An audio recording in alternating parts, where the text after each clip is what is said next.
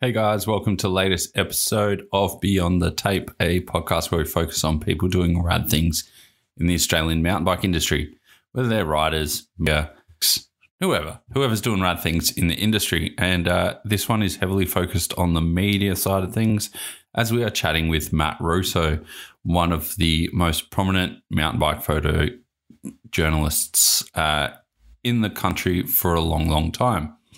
Before we jump into the episode, though, let me thank a few of the sponsors, a few of the supporters that keep this podcast going. First off, we've got Trek. Trek are one of our major sponsors, and they've helped us out heaps. I absolutely love the Slash. I'm currently going through a few settings on it, but man, that bike absolutely rips. Whether I want to go full speed, want to dick about on the side of the trails, session some spots, ride to the shops, whatever. I'm absolutely loving that bike, and it's hard to think of needing anything else. So head over to trek.com.au and check out the Slash if you want a bike that can do absolutely everything. If you want to keep your suspension dialed on your bike, hit up NS Dynamics. These guys are Australia's #1 suspension servicing company. They offer something called the Hyper Performance Tune, which will get low friction seals, high quality oils, and nitrogen charged dampers all set up to your weight. So if you want your suspension to feel better than new, hit the guys up. Once your bike's feeling dialed and you're on that new Slash, hit up Tailored Trails for the ultimate Tassie riding experience. These guys offer tailored trail riding experiences, whether it's in Derby, Maydena, St. Helens, Queenstown, wherever you want to go, they will sort you out. And thanks to their guided tours with an accredited coach, you can ride the best trails without having to faff about. It sounds like an absolute dream, and I can't wait to get down there and hit up those guys. If you need to work on your bike, hit up Lead Out Sports. These guys are offering some of the best tools in the country, if not the world. Abbey bike tools are an absolute art piece. So if you want some of the best tools to go in your toolbox and fix your absolute weapon of a bike, hit up Lead Out Sports. When you're riding, make sure that you're in the franked clothing. Franked has been a big supporter for the last couple of years, and I've always wanted to keep working with them because their stuff is so dialed. It's super comfy, super flexible, super tough, without breaking the bank. And if you want to get an even better deal, make sure you use the code Beyond the Tape 10 at checkout to get yourself 10% off some amazing quality clothing. Dirt Surfers offer some of the most environmentally friendly mudguards on the planet, made from 100% recyclable material, and it's also been recycled in the past. It leaves almost no carbon footprint. And ditch those dodgy, shit-looking black mudguards. Get something custom designed to suit you, suit your club, suit your business, whatever, and man, they rock. So hit those guys up, and I believe Beyond the Tape 15 will give you a sick discount there. If your bike does get muddy, make sure you use some Crush Premium Bike Cleaner on your bike. There is nothing better than literally spraying the stuff on and hosing it off, and your bike's all shiny. Once that's done, use a bit of the Buchanan Crush Shine on your bike, and it'll get sparkling better than new. Their stuff is absolutely sick, and I can't recommend it enough. And lastly, Fist Gloves. These guys keep my hands protected. As a mechanic, I need my hands, so I've got to keep them protected. I love their kit. Just coming out of the cold weather, I'm now jumping into the Breezer gloves, which are super breathable, super comfy, and yeah, they just feel like you're wearing nothing at all, but your hands are still protected. And yeah, that's it. Coming in under 5 minutes. That's got to be a quick ad read for this one.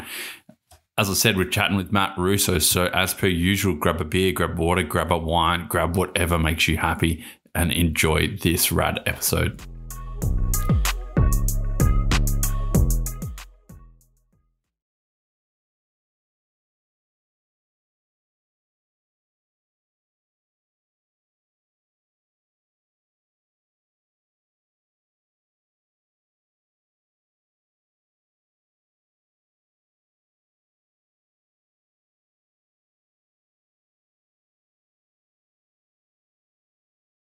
No, not really. Not since getting back from Europe. I've been laying low pretty much. Haven't even taken the camera out of the bag. Just working, just painting, doing a bit of painting with Lee. Painting. Yeah, that's my day job. Yeah. Yeah, I work with my brother. He's a painter. He's been a painter, house painter for about 25 years. And that's just my day job. I work with him, and it's super good now. It's super flexible. Because I used to be like full time, and it was just full on trying to do that and do photo work. But now we've slowed down a lot more, so it's a lot more kind of like a lifestyle kind of business, which is really good. Oh, sick. Yeah, we still work 5 days a week, but it's like super flexible. I'm able to go overseas for 6 weeks or go away to nationals for 2 weeks, and it's no questions asked. It's good. That's sick. Yeah, that's so good. How was your trip? Good. Trip was awesome. Yeah, I think it was probably the best one yet. Best overseas trip yet. It was just insane. The racing was just like, I think we picked the 2 best races of the year to go to. 100%. Mont Saint Anne and Leger. It was just mental. The crowds, the atmosphere. Yeah, it was just crazy. It was a super busy trip. We did a lot of traveling, a lot of flying. We had 10 flights for the whole trip. It's ridiculous. Like 5 weeks. So we left on the 1st of August and got back on the 1st of September. Yeah. And 10 flights in that time. But we were able to leave. Like, we live in Mount Beauty, which is middle of the Alps up here in northeast Victoria. And we were able to leave from Albury Airport, which is like an hour down the road. Oh, sick. And so we went from Albury to Brisbane to LA to, I don't know, Chicago or something, Chicago to Montreal. And then we drove from Montreal to Mont Saint Anne. Yeah. Stayed there for a week for the race, and we couldn't get a really good hotel this time around. The last couple of years we've been there probably 4 times. I think we've been to Mont Saint Anne, maybe 5, because Leanne, my partner, her mum lives about 3 hours away from Quebec. Yeah, okay. And we kind of turned it into a work holiday to go and visit her mum and go and shoot Mont Saint Anne. So every time we stayed there, we've stayed like at the race site at a really nice hotel. But this year that was also sold out. We couldn't get in. We had to drive like half an hour every day to get there.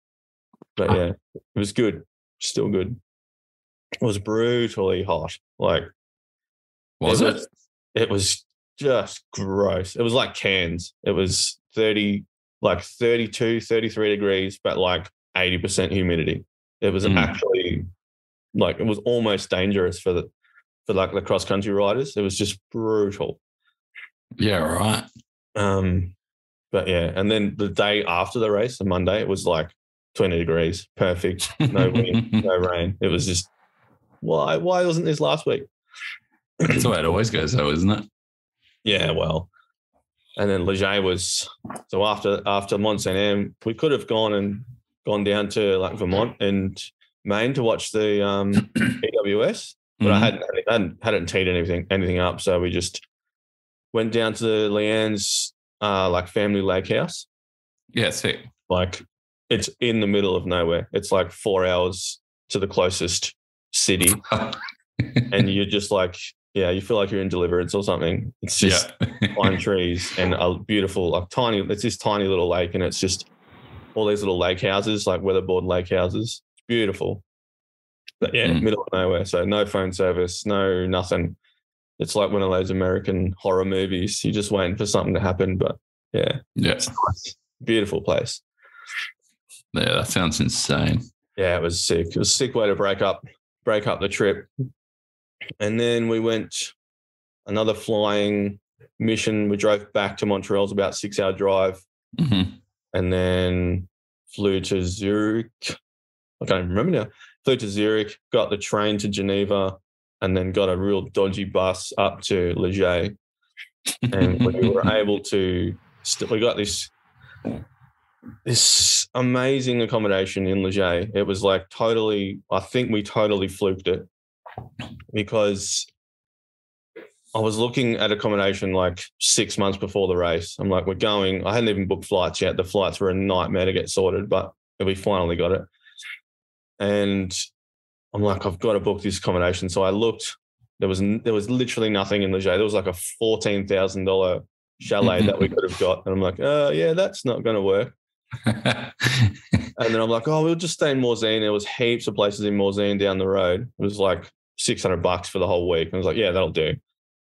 And I hadn't booked anything. I'm like, there's heaps there. I'll just wait just another week. And then got super lucky. Went back onto the website and there was this place that just opened up. And I'm like, how is this not booked? It was like the whole 6 nights of Worlds. And it was like $1,000 for this. It was like an apartment, 2-bedroom apartment. So we got one of the races' dads to stay with us, and he shared the surprising accommodation as well. So it was like a 1-minute walk to the bottom of the gondola. It was just amazing. That's perfect.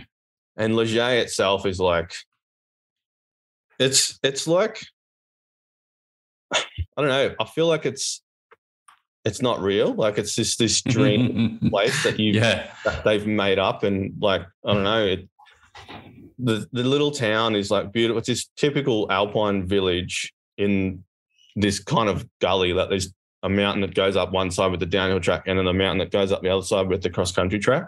Yeah. And you're in this beautiful village. There's just cafes and restaurants and bars and pizzerias. And it was just like, it's kind of like Bright, but on steroids, but like quieter than Bright because it's not kind of easy. It wasn't really easy to get to. Yeah. So there wasn't much traffic. There was just lots of people walking around, lots of just like everywhere we went, there was just like you'd get out, go and get your coffee and a croissant, like literally right across the road. And you're like, oh, what are we going to do for lunch? And you walk 2 meters and then there's another place for lunch. And then, yeah, it was just, sounds just amazing.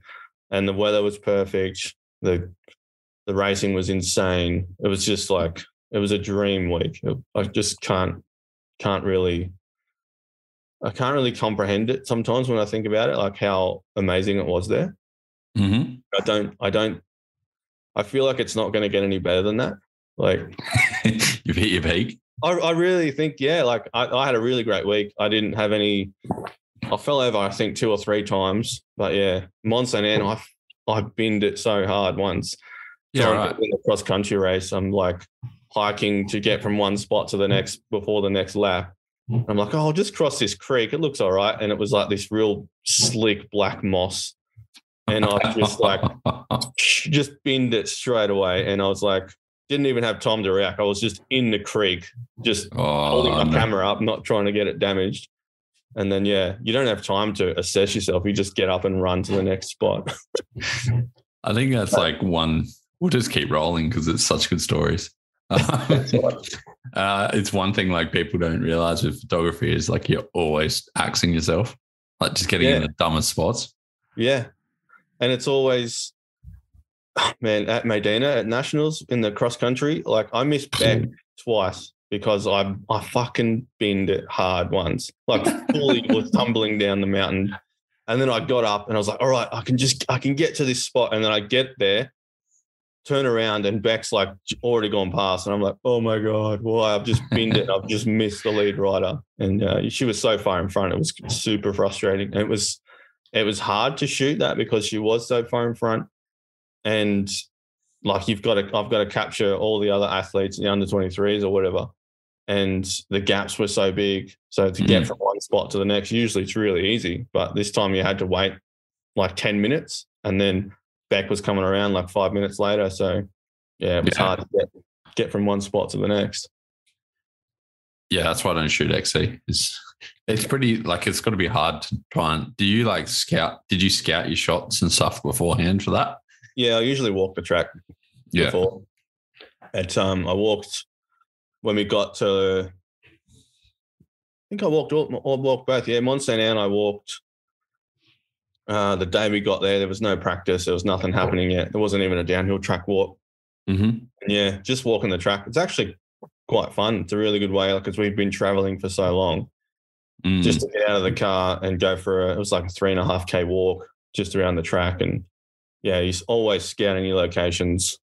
And Leger was the same. Leger was actually amazing to walk because it was super easy access in Leger for the cross-country track. Yeah, it was like there was like one climb was next to the other climb so the first loop they go up, they come down, and then they go up again right next to it, and then they come down again right next to the other descent. So it was like super, super good access. Like every lap you could get 3 or 4 photos in different spots.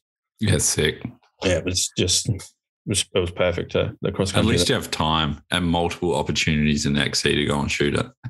Well, yeah, you do. And that's why I never shoot cross country practice, because I'm like I can shoot. So there's a 5-lap race. You can shoot 25 photos of each rider that you need to get in the race. Whereas in the downhill, you get maybe 2 shots, 2 or 3 in the race run. Yeah, depending on where you are. Sometimes you can get 5 or 6 if you pick a good spot, but yeah. Yeah, right. Or if you've got multiple cameras set up to remotes and doing all that. I'm not there yet. Oh, you should have seen Sven in the was the junior men's at Worlds. He had his 70 to 200 camera that he was shooting up the hill, and then he had 2 cameras set up on tripods on the same corner with different lenses. So he had a wide angle and he had a little bit of a tighter lens. And then I think he had another camera that he had so he could shoot the long from where he was and then shoot the wide from where he was. And then he had the 2 cameras on timers set up, not timers. He actually had Anchor sitting there off the track. She just got there and he was like yelling at her, shoot this one. And she'd be standing like 5 meters away from the cameras with little remotes just shooting. It was so good. I'm like, yeah, you no wonder, like you see everyone's got photos from Sven and they're all different. And like from the race run, he's got 5 or 6 photos and you're just like, how? And that's how he does it. He's got 4 cameras. It's ridiculous. Yeah. So insane. Yeah, it's impressive. What was it like? Is that your first time kind of being around Sven and that crew, or is it? Nah, I think so. The first time I shot a big race was at Mont Saint Anne. We went there in 2017. Yeah, 2017 was our first one, or maybe 2016. I think 2016 we went there, and I didn't have. No, it wasn't. I was in Nepal in 2016. So 2017, I didn't have a photo bib. I just shot from outside the B zone. Mm-hmm. But I was only shooting downhill because I wasn't really. There was no one there for cross country that year. I don't think. Yeah. I think Dan was racing. I think that was the year that Beck wasn't racing. She was out. And there was another couple of Aussies there. But yeah, downhill was awesome. It was Troy and all those guys are up there. Connor was having a good year that year as well. Mm-hmm. I think Dina got second that year as well in 2017. So it was, shooting from outside the B zone was like, it was great. But at the same time, you're like, this is shit. Like the access is so hard at a World Cup if you can't get into the B zone. But when you're in the B zone, it's like, you feel like God. Like you feel, it's actually, especially like at a big race, like at Leger down the bottom, just getting through the crowd was like, it was a nightmare. Yeah. But when you're in the B zone, like it goes down the whole track, you've got like 5 meters on each side that you can walk in that nobody else can walk in. It's just media and a couple of like team vests. Yeah. So there's like, it's so good. But yeah, that was the first year that I shot. And I'm like, okay, next year I've got to shoot in the B zone. I've got to find out how to get accredited. And it was actually pretty easy to get accredited. You just got to have a purpose, have someone to be shooting for, send all the documents over. And it's not that difficult. Worlds is a little bit more difficult. Don't just let anyone in. You've got to have like a client that you're shooting for and proof that you're shooting for them.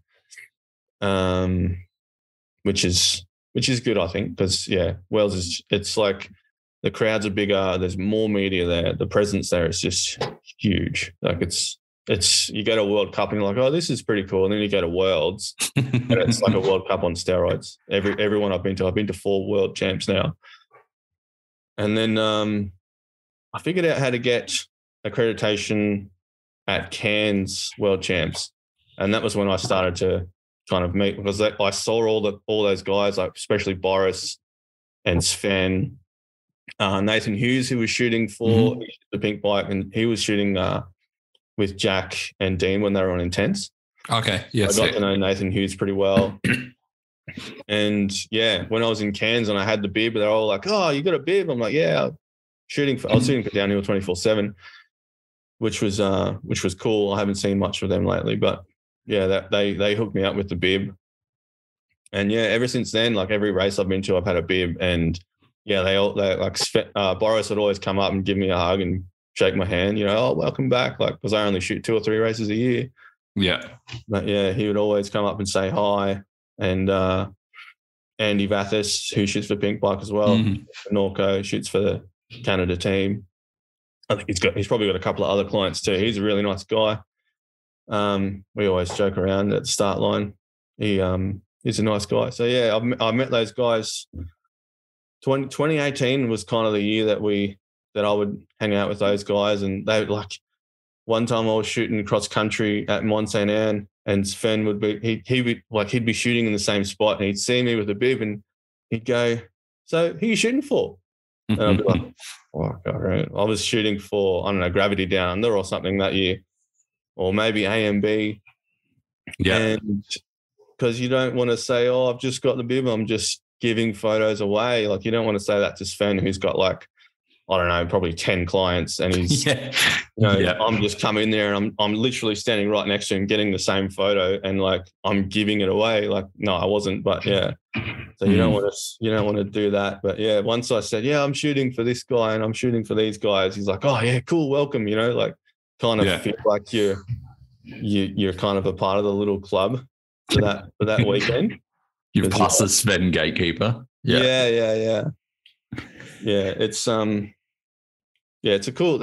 really cool little group of people, especially because all the downhill, like Sven and Boris and Nathan and Andy and all those guys, they all shoot downhill, but they also shoot the cross country as well. They've got all the other clients. They don't shoot practice, and they don't shoot some of the smaller races like the juniors, but yeah, they're always there, and they see you there, and they see you running around, and it's like a good kind of brotherhood almost. There's a lot of sisters there as well now, which is really cool. Yeah, it seems like it's all very welcoming. It's the same as like national events, I guess. Ones I've been a part of, everyone's just chilling, and the banter is high. Everyone's just having a good time. Yeah, banter's all time at those big races. I bet. So there was one guy, not really, not a banter story, but just to kind of show how good the community is. There was one guy at Worlds, I've forgotten his name. Armin is his name. He has a Instagram handle called Ego Promotion. You might have seen some of his stuff that cross country. He shoots cross country pretty much primarily, and he shoots a lot of road stuff as well. But he got his car broken into on the Tuesday of Worlds, and all of his cameras got stolen. Like $30,000 worth of gear just gone. Sick. I saw him the next day, and I'm like, Armin, did you get your gear back? And he's like, no, everyone found out that my gear got stolen. And they all just came to me and said, you can have this lens, you can have this camera, you can have all my gear for this weekend. And yeah, fingers crossed you get your gear back. And yeah, and he said, if this was a road race, like you wouldn't have people coming up to you and giving you their cameras for the weekend. But yeah, that's kind of how cool that little community is. There's not many that follow the whole circuit. There's probably like 10 or 15 who kind of get gigs for the whole year. It's pretty hard to follow the whole circuit. And like if you do the math, the money and commitment is huge. Yeah. What was like even as you were saying before, you were away and you had like 10 flights and you were away for what, like 2 or 3 weeks? It was 5 weeks. 5 weeks. And And I could have quite easily shot those two EWSs, the one in Maine and the one in Vermont, because it was literally just down the road from where we stayed. So I could have realistically shot. I didn't shoot Valli Hoel, which was the week after Worlds, because I was just like, it looks like it was an amazing place and it looks really cool. But when you look on a map, it's in the middle of nowhere. Like there's no towns. It kind of looks a little bit kind of like a ghetto Alps, if you know what I mean. That's, I don't know. Ghetto Alps. Yeah, I don't know. It's only 2-story houses and yeah. No croissants. I don't know. So I could have literally shot 6 races, really, and I only shot 2. But yeah, they were the 2 that I was getting, that I got paid for, and that I was happy to shoot and get a holiday as well. So that worked out kind of good. Was it, how many kind of photos are you taking at each race, and like what's your kind of schedule like? Because some people would be maybe like, yeah, it's sick, you got to go shoot 5 races. Why wouldn't you? But like it takes a lot out of you, right? Yeah, dude. I think at a World, I think I actually shot more photos at Mont Saint Anne than I shot at Worlds, which seems strange because it was like, I think it was 2 days longer at Worlds. There was an extra day of practice. There was junior races. I only shot 13,000 photos at World Champs, but I think at Mont Saint Anne I shot like 15,000. Okay. I don't know how that worked, but yeah, well, I must have had just maybe, I don't know, maybe it's the track. There's a lot more longer straights where you can burst a lot longer, especially on the downhill at Mont Saint Anne. Like you can shoot a rider for like 100 meters because you can see him for so long on those big motorway sections. Yeah, true. But yeah, in Leger, there's not much of that. There's lots of forest. There's a little bit at the top, but yeah, it's not as interesting as Mont Saint Anne. But, so you're roughly shooting, what's that, like 5,000 a day or something like that? No, not that many. Probably like 2,000 or 3,000. Yeah, which is not huge though. No, I'm super. I don't know if it comes from my days of shooting film, and yeah, I don't know. I don't have a very high frame rate because I've got a very high quality camera, but the frame rate's not crazy. So all the newer cameras, they shoot. What do they shoot now? Like 30 frames a second, which is just, I think Fletcher's new thing shoots 30. Like it's video. It's just stupid. Like it's sick if you're shooting like product stuff, but for shooting a race at 30 frames a second is like, it's insane. I only shoot 9 frames a second with my E850, so it's a 45 megapixel camera, and I've got a vertical grip and a new battery that kind of boosts it. It used to only be 7 frames a second, now it's 9. And I noticed a difference. Like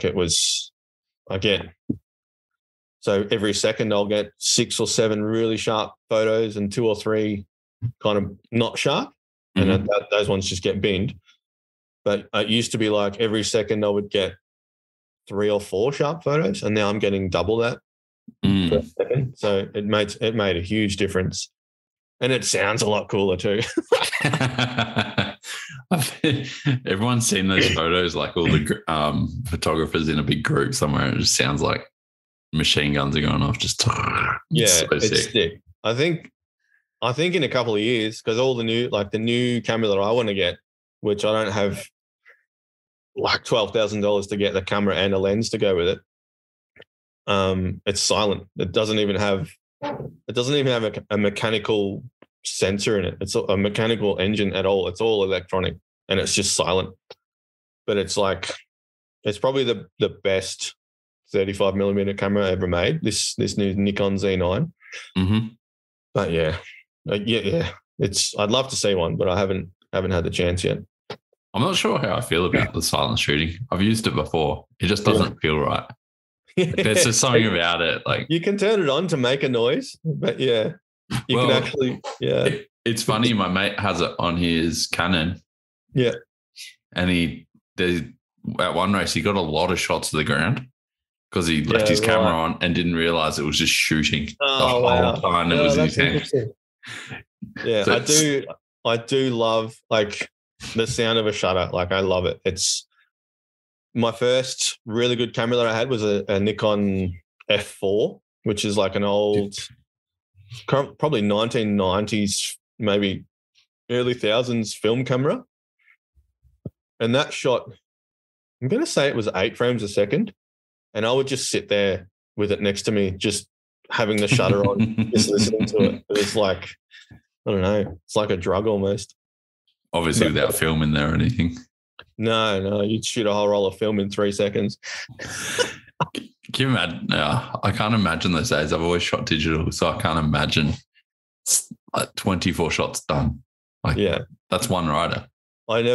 Did I shoot? I don't think I ever. I did. I shot some really early races, not really early, but for me it was early, like 2002, 2003, national champs on film with that camera, that Nikon F4. Yeah, right. Yeah. There were nationals in Mount Beauty that year. I was just getting into it. I was at uni. Yeah, I was at uni, so I had the really good camera, and I was like, yeah, this is sick. I was able to go in. They had a little B zone down the bottom that you could go into, which doesn't exist in Australia usually. But yeah, no, it definitely doesn't. Felt really cool. Like, it was just me and like Mark Gunther, who's not with us anymore. He used to shoot all the big stuff on the road. He used to shoot Tour de France and stuff like that. And I couldn't even tell you who might have been there. Maybe Damien Breach might have been there. Not sure. But yeah, I shot film until 2009. Yeah, wow. I never got the first digital camera I bought I was like, it has to be full frame, because what's the point of getting a digital camera that's going to be worse quality than film? And yeah, it just had to be a good quality camera. And I think the first one I got was a Nikon D700 back in 2009. Yeah, sick. Yeah. It had been out for a couple of years, but yeah, I can't remember. It was maybe 14 megapixels, probably 4 or 5 frames a second. But yeah, it was sick. I shot with that camera for probably nearly 10 years, I reckon. Yeah, wow. Yeah, it was a beautiful camera. But yeah, I guess getting back to the schedule, what I'd usually do, you'd shoot 2,000 or 3,000 photos a day. Probably I'd get up, try and get to practice every day, especially downhill practice, just to make sure you get photos of everyone, because you never know what's going to happen in downhill. Like, people crash, people get injured, they might not qualify, et cetera, et cetera. That happens to me all the time. So like, when at Mont Saint Anne this year, Conor Fearon, he only rode one day, and I think I got 2 really cool photos of him. I'm like, sick, this is great. Conor's done. Like, I think I nailed everyone that I wanted to get on that practice day, because it was just Mont Saint Anne. The uplift is so quick, and the track's tricky, but it's not like there was nothing much that was new. So everyone was just pumping out laps quite regularly. So yeah, you would nail those. And then, so you'd get up, shoot early practice. It would start at 8 o'clock, sometimes 9 o'clock, and shoot B practice. And then A practice would come on at like midday, shoot that.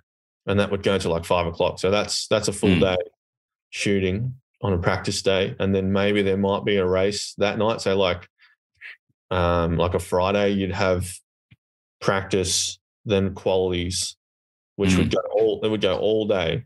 Qualities would finish at like 4:30, and then you would have the short track at like 5:30. Yeah. So you'd be shooting from 5:30 till 6:30, 7 o'clock. Get back to your accommodation, and in Mont Saint Anne, I was half an hour away. So I'd get home 8 o'clock. Oh, I haven't eaten in about 8 hours. Probably should get some dinner. So It's really cool with me and Leanne, because Leanne, she's just like my angel when it comes to a World Cup, because she does all the food prep, gets my lunches ready. It's sick. It's like having a little slave almost. And then she'll go and find dinner, like go and get a pizza or cook some dinner, as soon as I get home, I'm just on the computer putting all the photos on there. I used to actually sit on a couch. Like, I'd fall asleep so often. I'd sit on a couch with my camera, and I'd flick through all the photos on the camera, Yeah. And anything that was blurry, I would just delete. And anything that was like, oh, I'm not going to use that, I would just delete it. So I'd go from like 3,000 photos to like I'd only upload actually about 600 or 700. Yep. But it would take forever because I'm on this tiny little screen and I have to zoom in on every photo. But I just that sounds like hell. I didn't want to put all these photos that I'm never going to, like, literally I'm never going to use on the computer, on the hard drives, because it's just such a waste of space. But it just took forever. It literally would take 2 hours to sit there and look at the screen. And I'd be sitting there down there looking like this at this stupid little screen.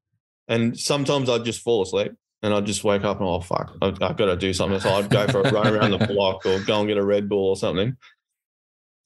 So I've stopped doing that. Now I'm just like, if I get the chance when I'm on the side of the track, like a little gap in between practice, there's usually like a 15, 20-minute gap between like classes. So you'll have the juniors come through and then there's a 10, 15-minute gap and I'll sit there and I'll just quickly delete anything that's blurry just to get rid of like 100 photos. But I don't do it when I get back to the accommodation anymore because it's just so time consuming. Yeah, that actually sounds like hell. Oh, like, it is. There's no way I could do that. It did kind of make sense to me because I'd upload everything and I'd seen everything and I'm like, oh yeah, I'm going to use that one. I'm going to use this one for that. I'm going to use this one for this client. I'm going to use, like, I would kind of know where the photos was and who or what I was going to send to who. So that kind of made sense. But then I only really stopped that this year. Now I just put everything on the computer. Wow. Yeah. But just upload, like plugging the camera into the computer and uploading, it'll take like 20 minutes to just upload everything. And I'm like, well, I'll go and have a shower. I'll go and get something to eat while that's happening. And then, yeah, you're just on the computer until you're done. Like, I think I'd probably spend about 5 or 6 hours, maybe a bit longer sometimes, on the computer. So you'd get to bed at 1 o'clock, 2 o'clock. So I think sometimes I've been to bed at like 4 o'clock in the morning. Yeah. One of the nationals that we had in Bright, I was sending photos out at 4:45 in the morning. I was like, yep, that's done. Get to bed, get up, go again at 8 o'clock the next day. Yeah. Is that worse now that people want it like straight away? Or has it always been that way for me? Yeah. Yeah. Yeah, it's always been that way. When I was shooting, it was good the first couple of years, really. I shot for Daniel 24/7 at Cairns, and he only wanted 5 photos in exchange for the photo bib. I wasn't getting paid. I just got the bib, and I was like, "Yeah, this is sick. I'm living the dream. I'm in the B zone. I'm not in the crowds." And he only wanted 5 photos a day. I'm like, "Oh, that's a really good trade. I'll take that any day of the week." Yeah. And ever since then, it's just escalated. Like, I'll have to send. So if I'm shooting for Oz Cycling, I'll send like 50 to 100 photos depending on the day. And they're really good. They only want those just that night so they can post stuff in the morning. Mike at AMB, he wants everything that night so he can post stuff like straight away, which is fine. But yeah, it's tight for me, like especially on those. I think I'm a little bit more, I don't know. I think I'm a little bit more anal when it comes to editing photos and sending stuff out. It takes me a little bit longer than kind of a lot of the Aussie guys. I think, I don't know what it is, if it's just my old, like I still use Photoshop. I don't use Lightroom because I just haven't had time to learn it. And when I look at my photos that I'm going to edit, I use Bridge, which is kind of like, you're basically just looking at photos and you get all the metadata and all that stuff. But when I only look at it to see if it's sharp. That's literally almost the only thing I use in Bridge. Yeah. But when you click on click on like a rider's face to see if it's sharp, it takes like 2 seconds for it to load that 100% visual. So every time you do that, it's 2 seconds, and the time it really builds up over time. Yeah. Especially when you're looking at 1,000 photos, it's 2,000, you know, 2 or 3,000 seconds. I don't know what that is in time, but yeah, it adds up. Whereas a lot of the guys these days are using a software called Photo Mechanic, which does the same thing, but it's all this. It's like I don't know how it works, but everything is instant. Yeah. So you click on something and you want to see it 100%, it zooms right in, and it's just instant. Yep, that's sharp. Yep, that's sharp. Apparently it's awesome, but yeah, it costs. I don't know what it costs. It's like $80 a year or something. So, which is it's enough. It's fine. Yeah. Yeah. But yeah, it's another thing that I'd have to learn and outlay, and yeah. So I'm quite happy with the way that I select my stuff and edit, and I really enjoy editing in Photoshop because you can do a lot more in Photoshop compared to Lightroom. But I reckon it does it better sometimes too. Like if I've got a shot that I really want to look good, then I'll always do it in Photoshop. Lightroom if I'm just banging stuff out. But yeah, for some reason I've always found the algorithms to work better in Photoshop. Yeah. Yeah, I don't know. Because I've been using Photoshop for 21 years. Yeah. So I know exactly how it works, and I know exactly what I want it to do. And I feel like now I'm at a really good point. It actually took me about 4 years from doing this type of work to get my photos kind of exported to whoever I want it to go to look the way that I want it to look like. Yeah. So like I'd get it to a point where I'd be like, yep, that looks good. That's fine. I'll send that off. And then, so I look at a photo from 3 years ago and I'm like, oh, that's really flat. That's really not saturated. It looks terrible. And I'll edit that photo the way that I edit it now, and it looks completely different. So I think I've gotten to a point now with doing this method that I'm really happy with how everything that I send off, how it looks. Like it doesn't need to be edited again by the client or whatever. I'll check again in 3 years and we'll get on your photos. Let's see how happy you are, because it won't.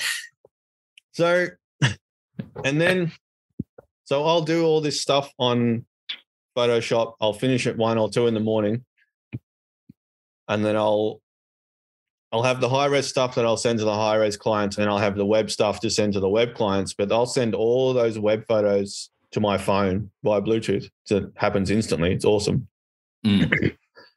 So I can look at the photos on the phone, because that's how people look at photos these days. They don't look at them on computers anymore. Yeah. So I'm like, well, it looks great on the computer, but then I'll send it to the phone and it looks flat. Or why does this look green? Like it's not supposed to be green. It's supposed to be blue. And it's kind of crazy. So that's another layer of editing that I'll do. Like I'll go to the phone and flick through every photo, and I'll highlight ones that I'm like, oh, that needs editing again. So I'll go back onto the computer, edit it, send to my phone. And the time just keeps going and going and going. And then if I want to, say, enter a photo competition like the A&B Photo Awards, I'll sit on a photo for an hour. I'll just be on the computer. I'll get it to a point that I'm like, yeah, that looks great. I'll send it to my phone. I'll even send it to Instagram and see if like the Lux filter on Instagram changes it, or if I choose a filter that I'll use a filter on Instagram. I'm like, if I use that filter, how does it look? Yeah. And then I'll go like, okay, that can look better in the raw format that I've edited it. So I'll go back to the computer, edit it again, add some more purple, add some more saturation, whatever, dodge and burn this a little bit more. And then I'll send it back to the phone, do it all again. Yeah. So sometimes it'll take 2 hours to edit one photo if I want to print it or send it off for an award or I thought I was the only one that did the phone thing, but 100%. I'll even when I have a good phone, one that's not smashed, or even a phone at the moment, I'll have Lightroom on my phone What happened to your phone? It's in like, well, I had 3. So I have my normal phone, a backup, and a backup. Yeah. And they're all dead. The iPhone SE that I had, which was bomb-proof, ended up with just like the middle third of the screen left. Oh, wow. By the end of it, like, so I was cutting my ears when I used it and stuff, but it's the only option I had. And it finally died. Like, it lasted 6 months like that. And it finally died. But that's crazy. Yeah, so I'm just waiting on my other phone to get back.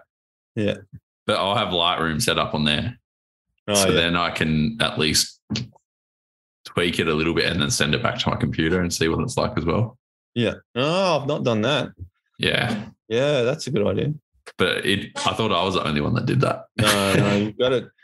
Like, so every Instagram post that I do, I'll have the image that I've edited, maybe spent half an hour on, whatever.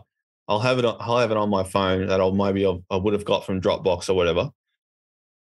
And every single photo that you see of mine on Instagram, I edit it in Photoshop on my phone. So it's a Photoshop app that I've got through the Creative Cloud subscription. I think it's like a $15 subscription that you get through Adobe. Mm-hmm. And so I'll edit that on Photoshop on my phone before sending it to Instagram, because all the photos that I'll send to clients will be like either 1,600 pixels wide or maybe 2,000 if they wanted a little bit higher. Yeah. And I'll send those off. But when you go to Instagram, the highest resolution that you can have is 1080 pixels wide. Mm-hmm. Otherwise, they'll shrink it for you and it'll be less quality. It'll be desaturated. It'll just look like shit. Yeah. So everything I edit on my phone, I save as 1080 or 1070 just to be safe sometimes. Mm. And then, then I'll have those in my photo album that I'll send to Instagram. It's crazy, like, how many different things you have to have if you've got one photo that wants to go to multiple places. Yeah. It's like I learned a few months ago, like, any movie that's on Netflix has a different sound mixing for every different possible device it can be played on, so that it sounds optimized so for an iPad is different sound mixing to your TV. Yeah. And they've done the same thing with sound. Yeah. That you're basically doing with your photos. Yeah. It gets tricky sometimes. Like, so at Worlds, I was shooting for AMB and Oz Cycling, and I had a couple of other clients as well who were like just like friends of riders or families or whatever. Mm-hmm. But so Oz Cycling and AMB, they almost like AMB is all editorial stuff. So you want to try and tell a story. And then Oz Cycling is basically all the Australian riders that you can get. But Oz Cycling, they want to do an article every day as well. So they want to kind of tell us, they don't want to tell as much as a story as Mike would do, but they still want to tell a story of how did Remy get second, I want to see his bike, I want to see his race run, I want to see what gear he's using, and I want to see him with the medal and him on the podium. And they both want that. Both those clients want that. And you're like, how? Like, I never send the same photo to each client. You can't, can you really? Like, well, I mean, you can, but you're not making that client feel special then, are you? Like, no. If you're sending the same photo to two people, like, they're paying me good money, like, and I'm, just giving them the same photos that I've given this client or given this person for free, So, yeah, that was the first time I'd shot for two kind of big clients at an event when they kind of wanted the same thing. It was good when it was like not Aussies, like obviously every French rider and every European rider and American rider, I would kind of wanted the same thing. But yeah, it was good. It worked out good. Yeah, it definitely did.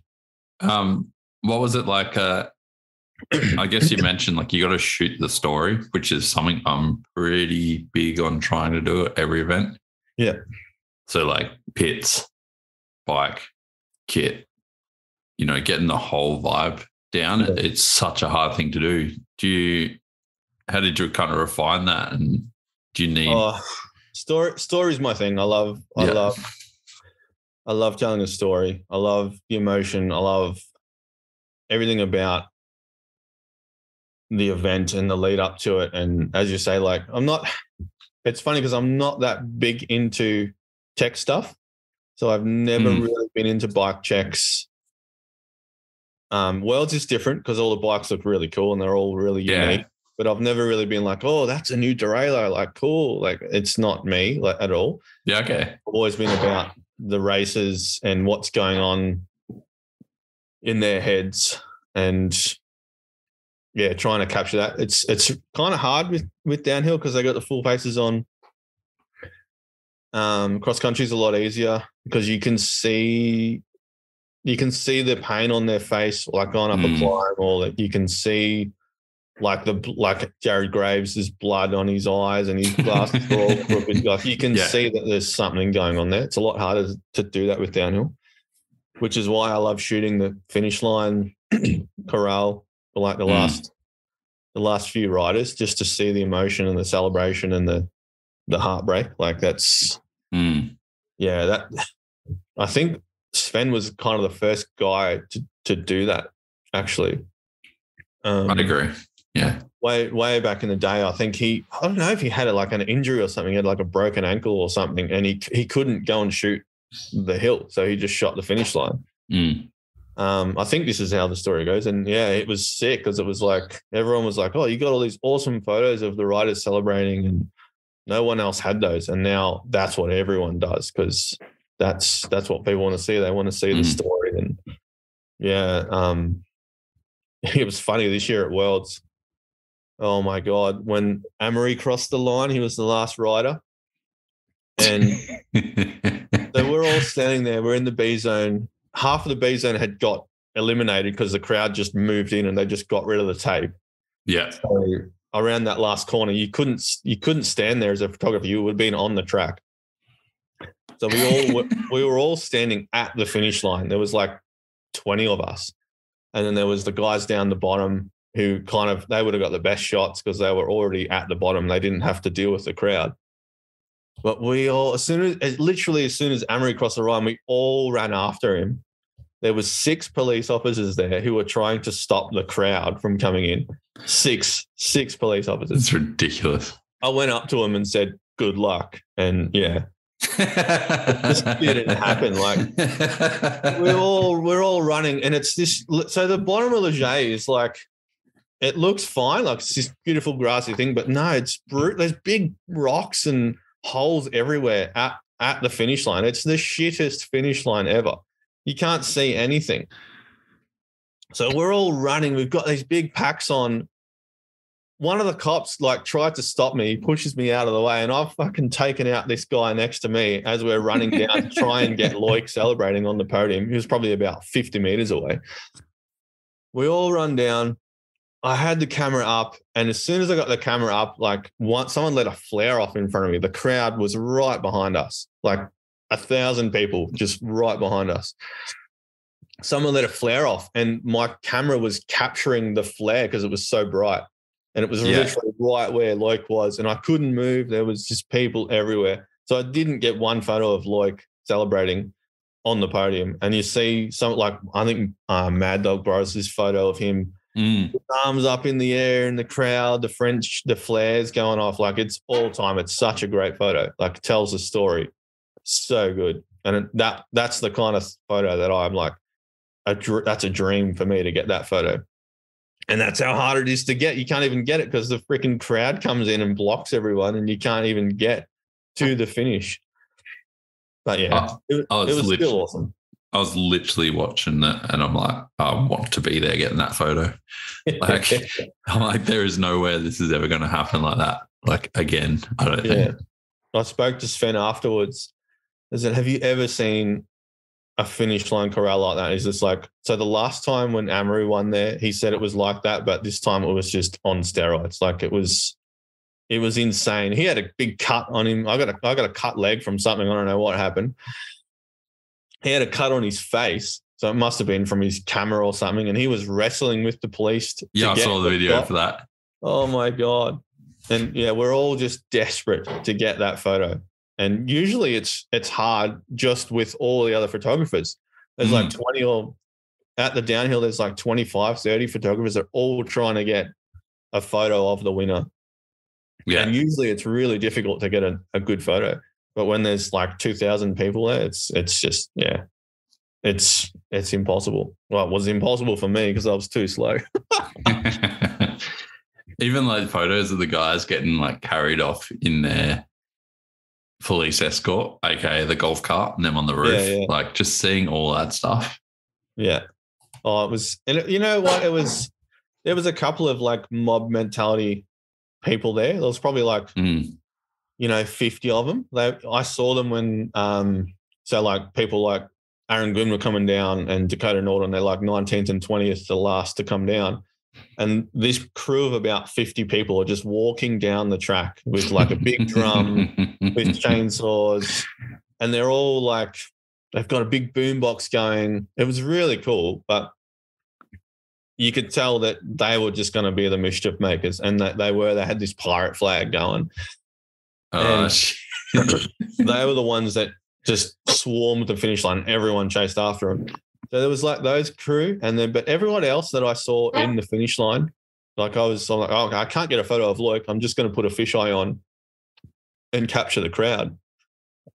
And everyone that I went up, that I was kind of in front of, were like just like it was almost tears of joy and happiness and people hugging each other and high fiving. Like it was actual genuine, like I don't know, their team had won the grand final. That's the kind of feeling it was. It wasn't just kids being assholes. It was like pure joy of these people. It was really cool to be a part of, actually. I guess it's such a big sport there, right? Like they start at such a young age, racing XC, doing trials, doing everything until they're 16, and then they're allowed to ride downhill. Yeah, it's another realm over there, and you can really see it when you're at an event like that. So we're there on. I think Fletcher got there. He was there on Monday and Tuesday. I didn't get there until Tuesday afternoon. But when I got there on Tuesday, like it's the middle of the week. You're in this tiny little village, and there was like thousands of people walking around this village, like the size of like there's probably 1,000 permanent residents there, and there's just thousands of people walking around, and I'm like, this is insane. Like it's Tuesday. There's no racing on. There's not even any downhill practice on yet. And it was just this vibe there. It was like they love it. It's insane. I think that was the catalyst for me was to go there was like, world champs in France. It only happens every, 15 years? I think I can't remember the last time it was there. Okay. You've just got to go. Like I just had to. I just had to go. I've always tried to shoot world champs when I can. I've shot 4 of them now. Because it's just the pinnacle for me. I think the pinnacle of downhill, especially. Yeah. How keen are you for Fort William then, where it's going to be everything? To be honest, I don't know if it'll still be sick. Like I'm not a fan of them separating downhill from cross country at different venues and at different times.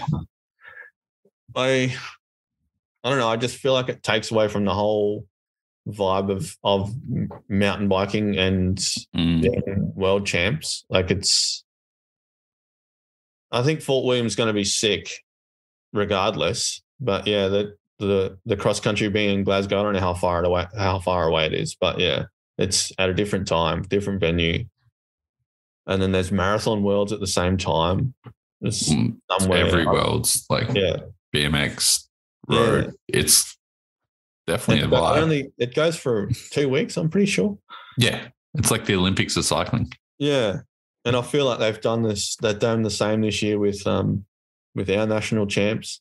It's going for 12 days or something. I'm just like 10. Yeah.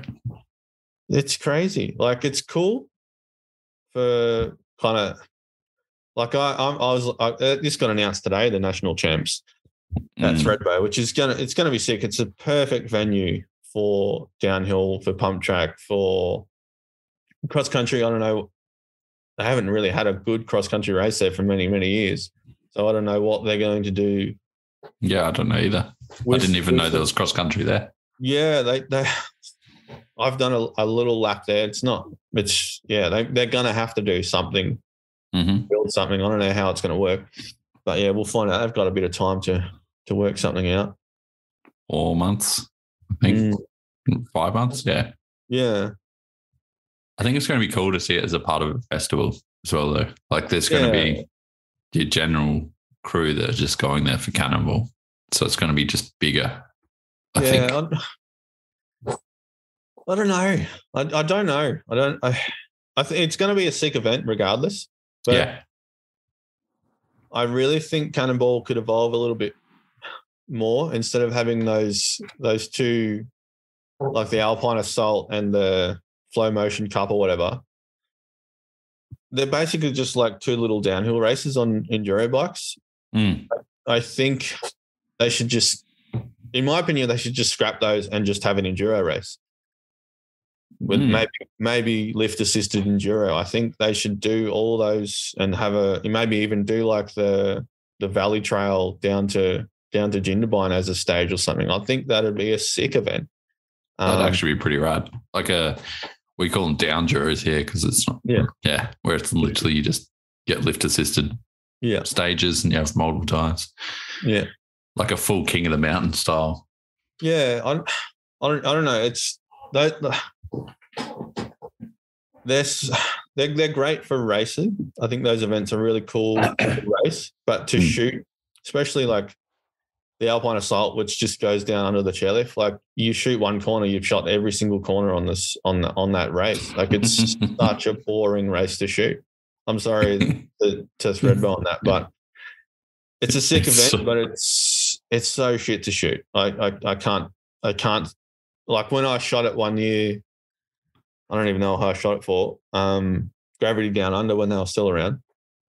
I just got bored and I just went and shot downhill practice. Like the race was on and I'm like, I'm shooting the same corners after and after. Like it's a sick trail to ride. I love riding both those trails that they race. They're sick fun to ride, but to shoot, it's just, it's so boring. 100%. So, like I kept forgetting where I was, like what photo was what, because they all look the same. It's so weird. But a downhill track's sick. It's a sick track to shoot. It's easy to get around.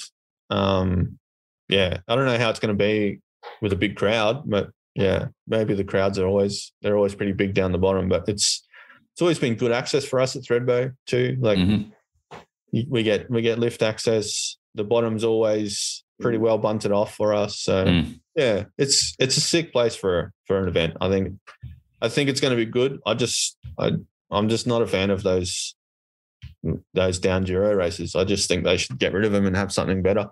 Whip off sick. Pump track's great. I think pump track has really evolved there to be a really good event. I think it's going to be a sick event, but geez, I'll probably have to get there Tuesday, Wednesday, and I'll be there for like 15 days just to shoot nationals. It's crazy to me. Yeah, I'm low key stoked I don't shoot XC. Yeah. I was like, I don't even know if I can go with the timing it is anyway because of work. But trying to get 10 or 15 days off to go and shoot is impossible. Yeah. Yeah, I don't know. It's going to be, it's a great idea. I don't know how many, like a lot of the cross country people, they'll just go there for their week and they'll go home. There'll be a few people who will stick around to do the Flow Motion Cup and that, but I don't even know if that's called that anymore. But I can't remember. On track, like, Ryan Gilchrist, Zoe Cuthbert, they'll stick around for the whole time. All those types of riders. But yeah, I think it's a similar thing with Worlds next year. I don't know if I'm going to go. I don't know if I'm keen. Like, I don't know. We'll see. It's in August. There's no other races in August next year or in July even. Like there's a whole 2 months off of the World Cup set. Yeah. It's kind of weird. I don't know why they've done that, but yeah, they just gotten rid of the 2 best months to ride in for the World Cup. It's kind of strange. Yeah, I know. And they don't start till June. Like it's such a weird schedule. Yeah. I think I don't know, I read a comment the other day that someone thought it might, obviously Worlds is on and it goes for 2 weeks and there's a lot of build up for that and a lot of aftermath as well. And then there's the Tour de France. And I'm like, oh, maybe Discovery have to be around for the Tour de France or something, which goes for 3 weeks in the middle of July. So I thought that might have been a contributing factor to them not having any World Cups or EWS or anything. That kind of makes sense. It's weird. It's the best time to race. But yeah. No races. And Mont Saint Anne in October, it's going to be crazy. Yeah, I've heard rumors like it's the worst time to ride Mont Saint Anne. We'll have to look at some footage from riders in the next few weeks to see what it's like. It is good. Like I guess for me, in saying like it's 15 days to be away, but at least it's condensed.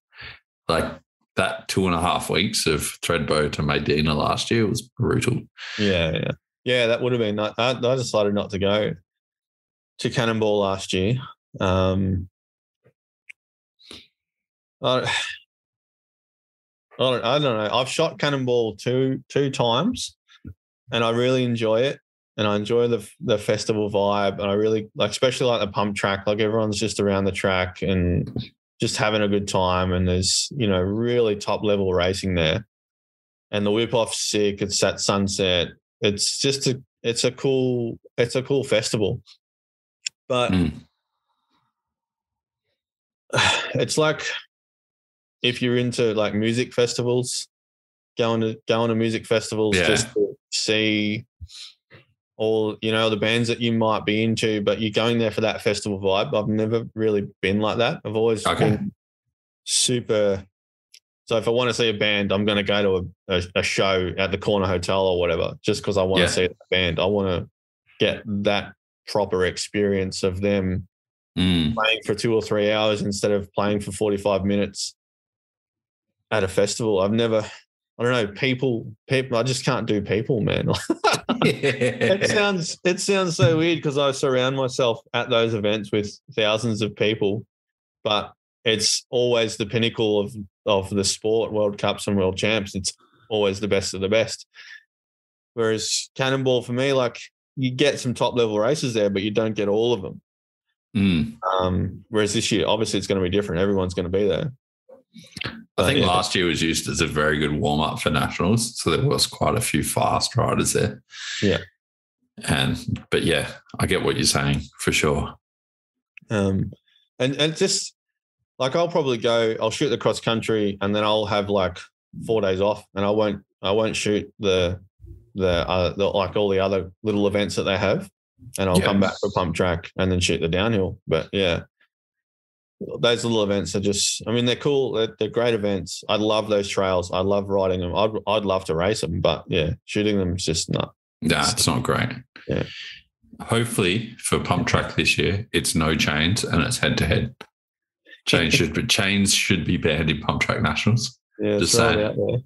What was the track like last year? I hadn't seen the new one. Track was sick. Yeah, it looked good. The whole vibe there was sick, and like they were hooking, and it looks like it was very like a trustable track.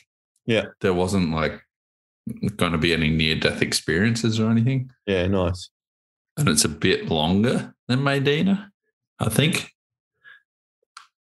But yeah, it was a really, really good track and a really, really good vibe overall. Nice. Yeah. Speaking of pump tracks, we here at Mount Beauty are getting a new pump track. I think it'll be ready probably in autumn. I think maybe a bit earlier. Yes, it's going to be huge. It's being put out to tender. I can't remember how much money we got, like 150, maybe 200 grand to build a pump track.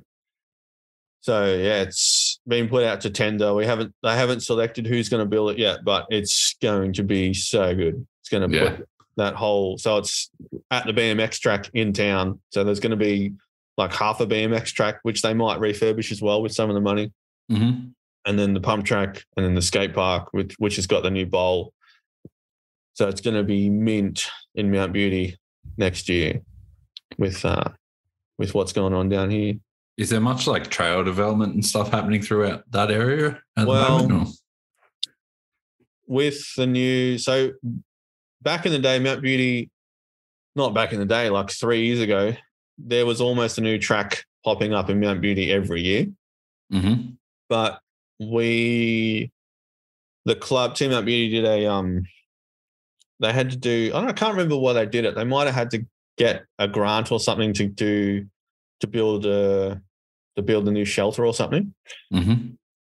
And they had discovered that a lot of the trails actually aren't on AGL land, which we managed to park for AGL, and they were really flexible with us to do anything we wanted in the park in the past. But then we found out that so the government had some of the park as well on their land, which nobody knew. Like the government didn't even know that they had that land. Classic. After we told them, I don't know how we found out. It's really weird too, because the map, like AGL's got where all the power lines go up the hill and stuff like that, but the line where it is just doesn't make sense. It's kind of weird where the land changes. It's not really well defined. So anyway, after we just discovered that, the government's like, we'll have to go into an agreement with you about how we manage the land and all this stuff. It kind of turned into what Warburton's turned into, but not as dramatic. So basically they've said, if you want to build a new track, it has to go through an audit. It has to be planned out. We have to eliminate an old track to build a new track. So the park actually can't grow. It's just got to evolve. There's a couple of other rules in there as well. But so we haven't actually had any new trails being built in Mount Beauty for a couple of years now. Mm-hmm. But yeah, it's kind of good. We've gone into a lot of refurbing all the old tracks. Like there's trails in Mount Beauty that are 30 years old. Yeah. And they're awesome. But yeah. So we're fixing those up, getting them all done. The shelter's all done, which is sick. There's a whole new barbecue zone down there now. The showers, I think, work now, so you can get a nice shower there. There's a sick new bike wash. The car park's getting all redone, so it's all going to be asphalt now, which is going to be sick. So yeah, it's a really cool. It's always been a really cool spot for a race, for a venue, but it's just getting better and better every year. And we get super lucky with the downhill as well, because most of the downhill tracks, not that it should make a difference, they're mostly on AGL land. So if we need to make changes, we kind of can. We're not supposed to, but we kind of can be like, oh, that section's too dangerous. We'll just get rid of it and build a new section around it. And so we kind of got this little grey area where we can change stuff, which is what we did last year for the Vic round. We cut it, closed off some old sections and built some new stuff, or scratched in some stuff through the forest. So yeah. It's so funny how like the government didn't even know they own the land, but as soon as they do, it's just all these rules. Yeah, we kind of kicked ourselves in the feet there, because there was one dude particular who's he would have built 70% of the park over the last 30 years. He was actually the track designer for the Sydney Olympics back in 2000.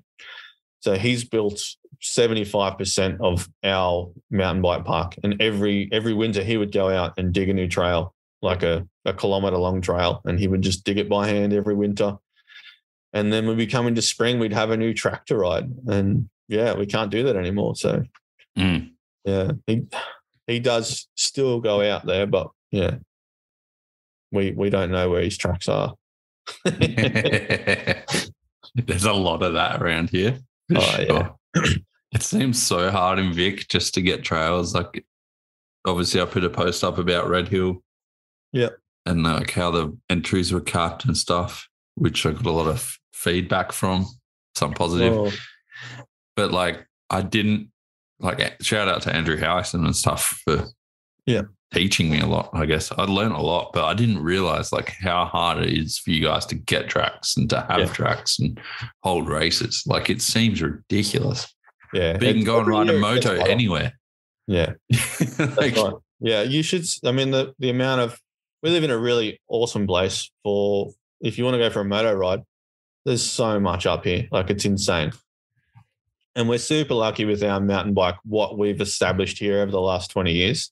We've got Beauty, we've got Bright, we've got Falls Creek, which have got new trails coming this summer. Oh, sick. Yep. And it's all half an hour away from where we are. So it's insane. We've got 200 kilometers of trail, about 150 of them are hand cut. So it's all old school, awesome. Yeah, good stuff. Yeah,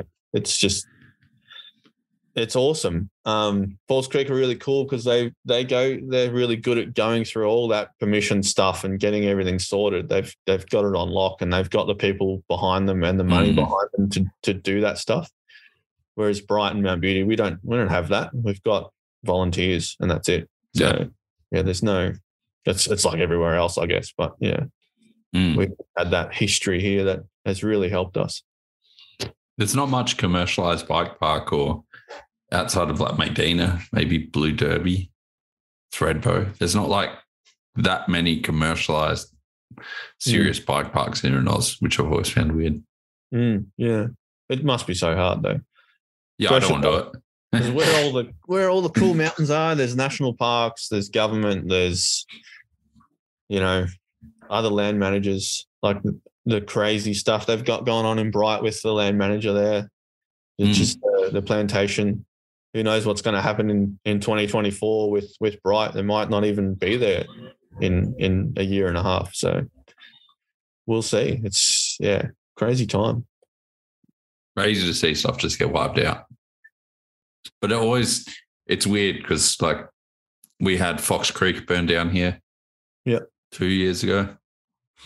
It completely wiped out the park, completely gone. But then we just saw new parks and new spots pop up. Yeah, right. And they just worked. And forestry's like, well, you've lost one. You can have another one here and a smaller one there. And we actually ended up, now Fox is back, we've actually ended up with more riding areas than just losing one. How good is that?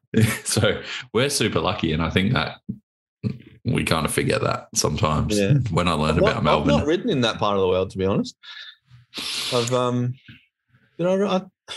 think I raced BMX there back in the day in the late 90s. But, I've never mountain biked in Adelaide. Yeah. Yeah, right. Yeah. It's pretty sick. Yeah, everything I've seen lately, especially all the new Foss Creek stuff coming out, and everything that Connor puts up just looks sick. Yeah, but that's Connor though. It's good because everything's within an hour of the airport. Yeah, literally any trail you point at. So I'm looking across the valley at the moment at a bunch of like the main ridge of Adelaide. Yeah, and you can pretty much there's trails all the way along it. So you can do a 90K ride here pretty much on mountain bike trails. That's so sick that it's like, as you said, like it's so close to the city. Yeah, that's really cool. But we don't have the Alps. We don't have the high country. A run here is 3 minutes. Yeah. That's still good. It's hard to get, especially a downhill track longer than 3 minutes in Australia, really. I mean, Maydena's obviously got it. Threadbow, where else? Bright. But who knows what's going to happen in Bright? I feel like Bright, they've got their 2 downhill tracks there. One of them's a lot shorter though. But I feel like that Mystic downhill's really worn out, and it actually had some changes to it because of the logging. A lot of it kind of got taken out. But it was pretty bad. I remember 2019 Nationals, it looked like it was going to kill a few people. Yeah. And then it got worse after that. It's crazy because they have Nationals is crazy because you get so many people doing so many runs. But when you go to a World Cup, you think that especially as a photographer, like walking down Bright and walking down Maydena, it's hard work, but it's not steep compared to Europe, and even Mont Saint Anne's quite steep in places too. But like walking down Leger, I didn't understand how like it just gives that that thing where everything looks flatter on TV. It doesn't look that steep on TV, and it is so much steeper over there in Europe than anything. It's even at Lenzerheide. Like Lenzerheide just looks just so boring to ride, but it is so steep. They've got all those corners up the top for a reason, because you can't get down otherwise.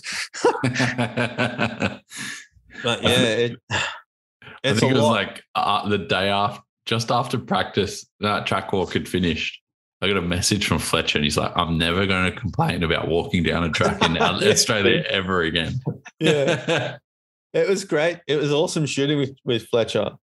We didn't actually get that much time to hang out because he was staying in Morzine, which kind of sucked, because it would have been sick if we were kind of both in Leger, because getting back to Morzine was so much, it sounded like so much work to me, like waiting at the bus stop at a certain time, taking half an hour on the bus. Like I'd fall asleep on that bus ride. You'd get back and you're like, oh, I've got to eat, I've got to edit. Anyway, but it was sick hanging out with Fletcher that week. And yeah, we never really shot at the same spot. It was really, it was cool. We were shooting for the same client too. So yeah, it was a sick week. But yeah, every time I saw him, it was just like, I'm done. I'm cooked. I can't do this. my legs are sore, my back's sore. And I'm like, dude, you need to train. You need to train for these races. It's crazy. Well, it's sick where I am here. Like I'm looking out at Mount Bogong now, which is 2,000 meters high. And the hike up to it is, it's just under 2,000, but the hike up to it is like a 1,500 meter climb, and it just goes straight up. Yeah. It's called the Staircase Spur, and it's such good training to go. You can ride out to the bottom of it, and then you just go straight up. And it's 6K to the summit from the bottom, and it's just 1,500 meters vert. So yeah, perfect training to hike with a big pack on. It's got to do laps. Yeah. What was it? What's it like seeing so many new photographers and people coming out of the woodwork at the moment? Like, I've seen a fair few. It's different, actually. It's good. I mean, as I said earlier, I've been shooting people riding bikes for 20 years now. And I've been kind of pretty lucky with my clients the last 5 years to be able to, I don't know, I couldn't make a living off it. I kind of have chose not to be honest, because I don't want to get burnt out by just taking photos all the time. So I really do actually say no a lot to photography work, just because I don't want to take photos of stuff I don't want to take photos of. So I'm really lucky there that I get to go to all the big events, and I get some really cool clients. Like I've seen some new bikes that are coming out that no one's seen before, and I get to ride them. Like I got to ride the new Stump Jumper last year before it came out, or the year before, and it, got to take photos of it and ride it. It was sick. So I'm super lucky there, and seeing especially the young people coming through, it's cool. I really like what they're doing and how they're going about it. A lot of them are not just going out there and taking photos and just giving them away. They're really kind of going out there trying to make a business out of it, which is really cool because it's so hard to do, and to get clients and to make money. Like I know probably half a dozen 20-year-olds who are going out there and they're doing it the right way. They're going out there to try and make a living out of it, and they're not just giving their stuff away, which is really cool for me, because if someone went to one of my clients and said, oh, I can do this for this much, which is be probably half as much as what I would charge, I'm like, why are we going to get Matt to do this when this guy can do this for half as much? So it's cool that a lot of the kids aren't doing that, which is really cool. They're like, I've had so many people ask me, oh, how much do you charge for a day, or how much do you charge for a photo or whatever? And I'll just tell them straight up, like, this is how much I charge, or how much I ask for a day, or for a client, or for a week, or whatever. And I'll just tell them, like, if you want to shoot and do this, this is how much you need to charge. And a lot of the time they're just like, holy shit, that's a lot of money. And I'm like, well, this is what you need to do to get by, because you're only going to shoot 2 or 3 days a week all summer if you're lucky for cycling. Oh, 100%. So it's only, when you look at it on a calendar, it's literally, you're going to be working 40 or 50 days for a whole year if you get every single job that you want. So yeah, you need to charge accordingly, really.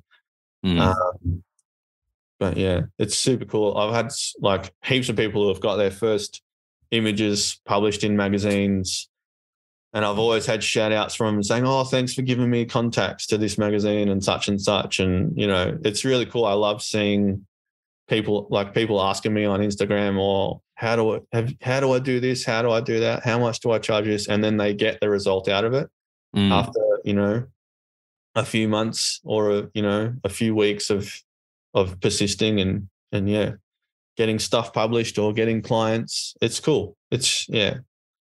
I'm really stoked with the young crop of kids coming up in Australia now. There's no point in like shielding it or creating this boundary around that. Yeah. Like I think people think that's the way to think. Like it's almost like gang wars. Like this is Matt Russo's territory and these are his clients and whatnot. And, you know, everyone's got their clients, but sometimes it's good to share this around and, you know, get people shooting for magazines or shooting for clients and doing cool shit, because it's more rewarding for me sometimes to see that happen. Oh, yeah. It's sick. Yeah. Although I do hate missing out on a magazine cover. I was after the contents page of one magazine, but then it got used for an article because the guy writing the article wanted it in his thing. I was a little bit devil about that because, I don't know, I like contents pages more than covers. Yeah. Oh. I'm that guy. Okay. How many covers have you had? I've only had one. Well, really? I've only had one national publication. I've had a heap of local stuff. Yeah. Around the area, heap of newspaper stuff. But yeah, only one magazine cover. Was that A&B? Yeah. There's a shot of Dean Lucas up in the snow. Yeah.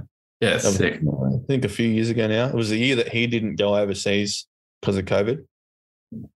Yeah, okay. I can't remember what year it was. I think it was 2020 maybe? 2020, yeah. And we went up. He was kind of umming and ahhing whether he wanted to go overseas. And we went up to Falls Creek. It had puked down snow. It was like a super early snowfall. It was like March or something. Yeah, okay, yep. And it puked down snow. And we went up, I think the weekend after. And there was just all these awesome snowbanks everywhere on all the mountain bike trails. Mm-hmm. So, yeah, we got to shoot a heap of cool snow photos.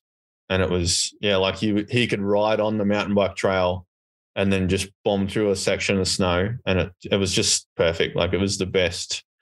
It was freezing cold, but yeah, it was the best conditions for a really unique photo shoot. It's got to be rare in Oz to get that. Yeah. Super rare. Yeah, well, I'm going to try and do it again after the season ends because the snow season ends this weekend. Yeah. And then, we've got a couple of things in the woodwork to try and get some really cool, unique stuff up there going this. Yeah, sick. Yeah. Do you have a favorite photo or anything that kind of like you just remember? I've got some cool memory photos, yeah, especially some of our stuff that because we did this mountain bike race in Nepal. I did it in 2015 and then me, Leanne and I both did it in 2016. And there's some photos from that event that I think I took most of them that are just Like it's insane. Like they were just on this little point and shoot camera that I brought Mhm. with me. Like I just had it in my camelback. It was like a Nathan backpack, like a running backpack. Yeah. I just had it here sitting there on my shoulder so I could take photos and just stop and take photos because it was just, you're in the Himalayas riding your bike in a race. Like it was just insane. There's a bunch of photos from that probably my all-time favorites just because it was the experience. Mm. Obviously, yeah, there's a shot of Leanne riding up this. There's just a road, like a dirt road, but in the background is like the 8th tallest mountain in the world, and Yeah, she's right. riding towards it, and it's just, yeah, to me, it's just all time. I love it. Just more of those experiences, yeah. Yeah. It's, if you're ever going to want to go mountain biking somewhere unique, go to Nepal. It's, yeah. Yeah. Then the tours that they have there are insane. Yeah, right. Companies like Himalayan Single Track, they'll get you on a plane, fly you up into the mountains, and then you just ride off from the airport, and you go up into this. It's like the world's deepest gorge. You've got Annapurna on one side, and then Dalaguri on the other side. They're two 8,000-meter mountains, and you just ride up this gorge in between them, and then it's sick. What about racing photos? Have you got anything like? Not off the top of my head. It's probably one of Loic, because every world champs that I've shot, he's won. That's that right? I think it is. 17, 18, 19, and 22. I think that's right. Cairns once was Lenzerheide. Did he win Lenzerheide? I can't remember. I think he did. Probably. That's like right. He's won like 6 out of the 5. Every single world champs that I've shot, he's won. That's cool. Yeah. I put it down to you. Lenzerheide, Mont-Saint-Anne, and now Leger. So, yeah. It's pretty insane. It definitely would be probably one of Loic winning one of those races. I can't really. Yeah, because he's such, especially at the finish line, he's such an emotional character as well. Mm. At Cairns, he had tears in his eyes, which was just, it was all as crap as it was how he beat Mick, and it was such a sick race how he did, how the French did kind of overcome Mick. It was still really cool for him to win. I think it was his first world level win. He hadn't even won a World Cup yet. True. So that was really cool. I don't know. Not really. I wouldn't really say any race action photos. I could say are some of my favorite photos. It's always been a finish line photo, I reckon. Yeah. Yeah. Okay. Yeah. Yeah. Right. Yeah. I don't know. Do you have a favorite rider to shoot? Oh, there's a few. Blanky's great to shoot. Mm. He's just so dynamic. Brendog also is, every time, I don't know if Brendog's got this thing where he can see photographers down the track, and he'll just do something like do a table or do a whip or something right in front of you every single time without fail. Sick. Yeah, that's pretty sick. Miriam Nicole actually is really sick to shoot because she's super dynamic. Who else? Probably of the Aussie guys, I really like shooting Connor. Yeah, that's a given. Dino's weird. Connor's sick because he's so, the shit going on around him is just insane, and he's just solid. He's just locked in, feet up. I don't know if there's the corner exploding or a rock going behind him, or it's awesome. There's like an old edit. It's one of my favorite edits now, forgetting the title of it. He did it for SRAM. Yeah. And it's in like Bellingham or something silly. And it just looks like his head's on a gimbal and everything else is happening around him. Yeah. And it's, I completely understand what you mean. Yeah. But Jackson Frew is actually pretty sick to shoot. He's like that a lot more. I think now that he's on that common sail that he's on, I think he I don't know if he's just on. He's always been there, and he's always been close to the top, but I don't know if he's always had the support that he's needed to win. And I think 100%. now that he's on a really cool bike, and he's just doing it for the love. Like obviously he would love to get on a team or whatever, but I think every time that I've seen him lately, he's just been like really happy to be riding and racing his bike. And it really comes across in practice and in race runs. Yeah. He's so I've got this photo. Actually, there's a photo from him at Leger, and he's going around this corner that's not even a freaking corner. This little rut that they were riding through, and he's hovering above it, but he's turning at the same time. Both his wheels are off the ground. I had a fisheye on, so I was like 20 centimeters away from him, and both his wheels are off the ground, and he's just hovering above this rut, but he's somehow turning at the same time to go left down to the next part of trail. That's actually really that was probably one of my favorite shots from Worlds. I think that A&B used it on one of their cover shots of one of their stories. But he just has this way of riding that I don't know if he knows how close to the edge that he actually is. He doesn't. Yeah. It's completely out of his mind. He's always in control. Yeah. And I'm genuinely got like 000 on my phone ready to call them every time I watch him come past because it looks like he's about to die. And I think that's the mentality that those guys have, that they're just they're completely in control. When it to the outsider, to me, it like obviously like 99% of the time he probably is in 100% control. But every time I've got a photo like that of him, it just looks like he's about to crash, and it's fucking awesome. But yeah, and then you talk to him about it, and it's just like, what are you talking about? That was fine.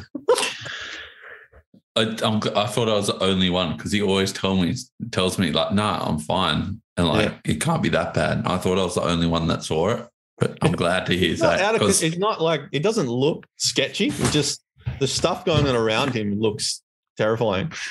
But yeah. Just he has this eye for things that are just stupid and on the boundaries of human ability. And he does it, but he doesn't realize how close he is to not doing it. And but that doesn't matter because he's done it. Like that's all that matters in his head is that once he's got it unlocked, he's like, yeah, that's done. Next. Yeah. It's ridiculous. Yeah. He's by far one of my favorite to shoot because you never know what's going to happen. Ever. Yeah. What's your favorite place to shoot in Oz? Do you have a favorite? Oh, that's a hard one. Obviously I like shooting here, but that's just easy. And I know it so well. It's not the most picturesque place to shoot here in Mount Beauty. Okay. Falls Creek's sick to shoot just because it's up in the Alps, but that's also very easy. It's super easy to make that place look amazing. Mm-hmm. I'm going to say there's 4 trails that start above the tree line. Mm-hmm.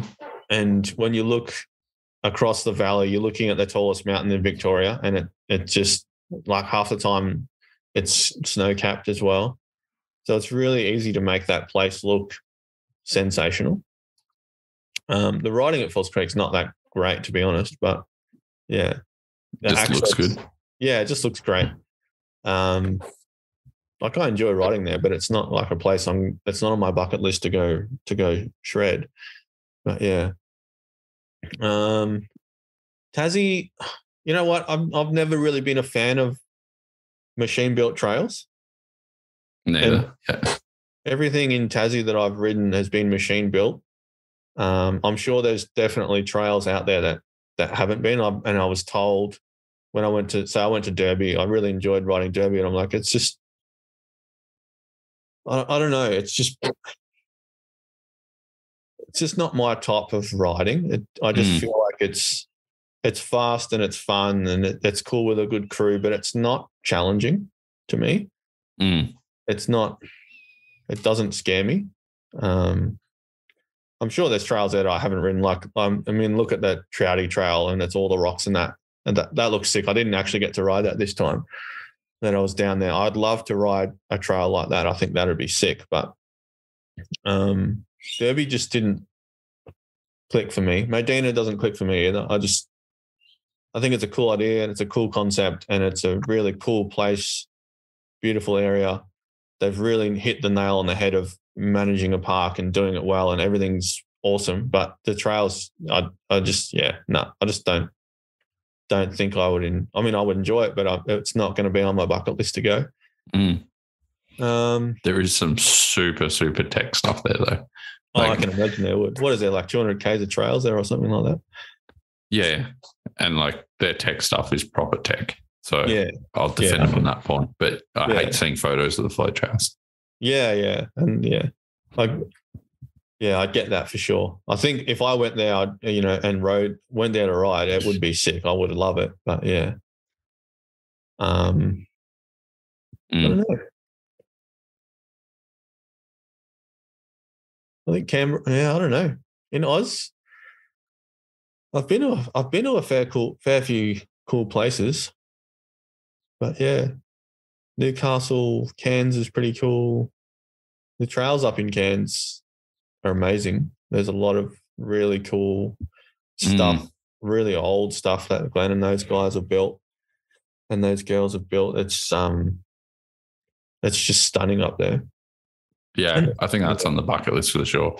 Yeah, or not like Cairns itself, but everything around Cairns is insane. I've done a little bit there. The Blue Mountains, there's some really cool, sneaky little tracks there that are just mind-blowing as well. I don't know. I reckon like Northern Territory and like desert stuff would be kind of unique. I've actually ridden there. Now that you say that, I've ridden some of the stuff that they ride in that Outback Classic or whatever it's called, the Redback or whatever it's called. Yeah. But when I was there, I was just looking up at those red sandy hills and I'm like, I just want to go up there and just shred down one of those red sandy mountains. Yeah, I know. Yeah. It's like, oh, that's kind of illegal, but when we did probably like 100 Ks of riding there when I went there last in 2014 or something. Yeah. And it was sick. It was good fun, but it was just pure cross country. Like you're just pedaling the whole time. There's no descents. There's nothing challenging. And I'm just looking up at these awesome sand mountains going, that just looks like where the trail ends. Like, let's go up there. Yeah. Yeah. It's like a protected Aboriginal historical site. Yeah. Not going to go ride that.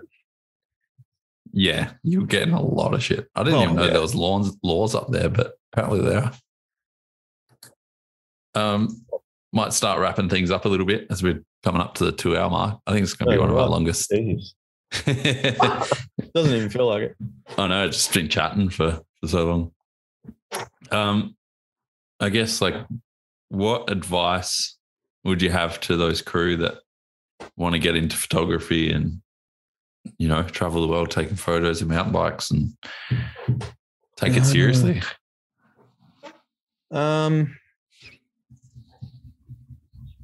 I don't know. I think you just got to keep shooting. When I first started, so for example, when I went and shot Cairns World Champs, I had a really good camera body, like it was pretty competitive. But the lenses I had were terrible. They were cheap plastic, no-name lenses.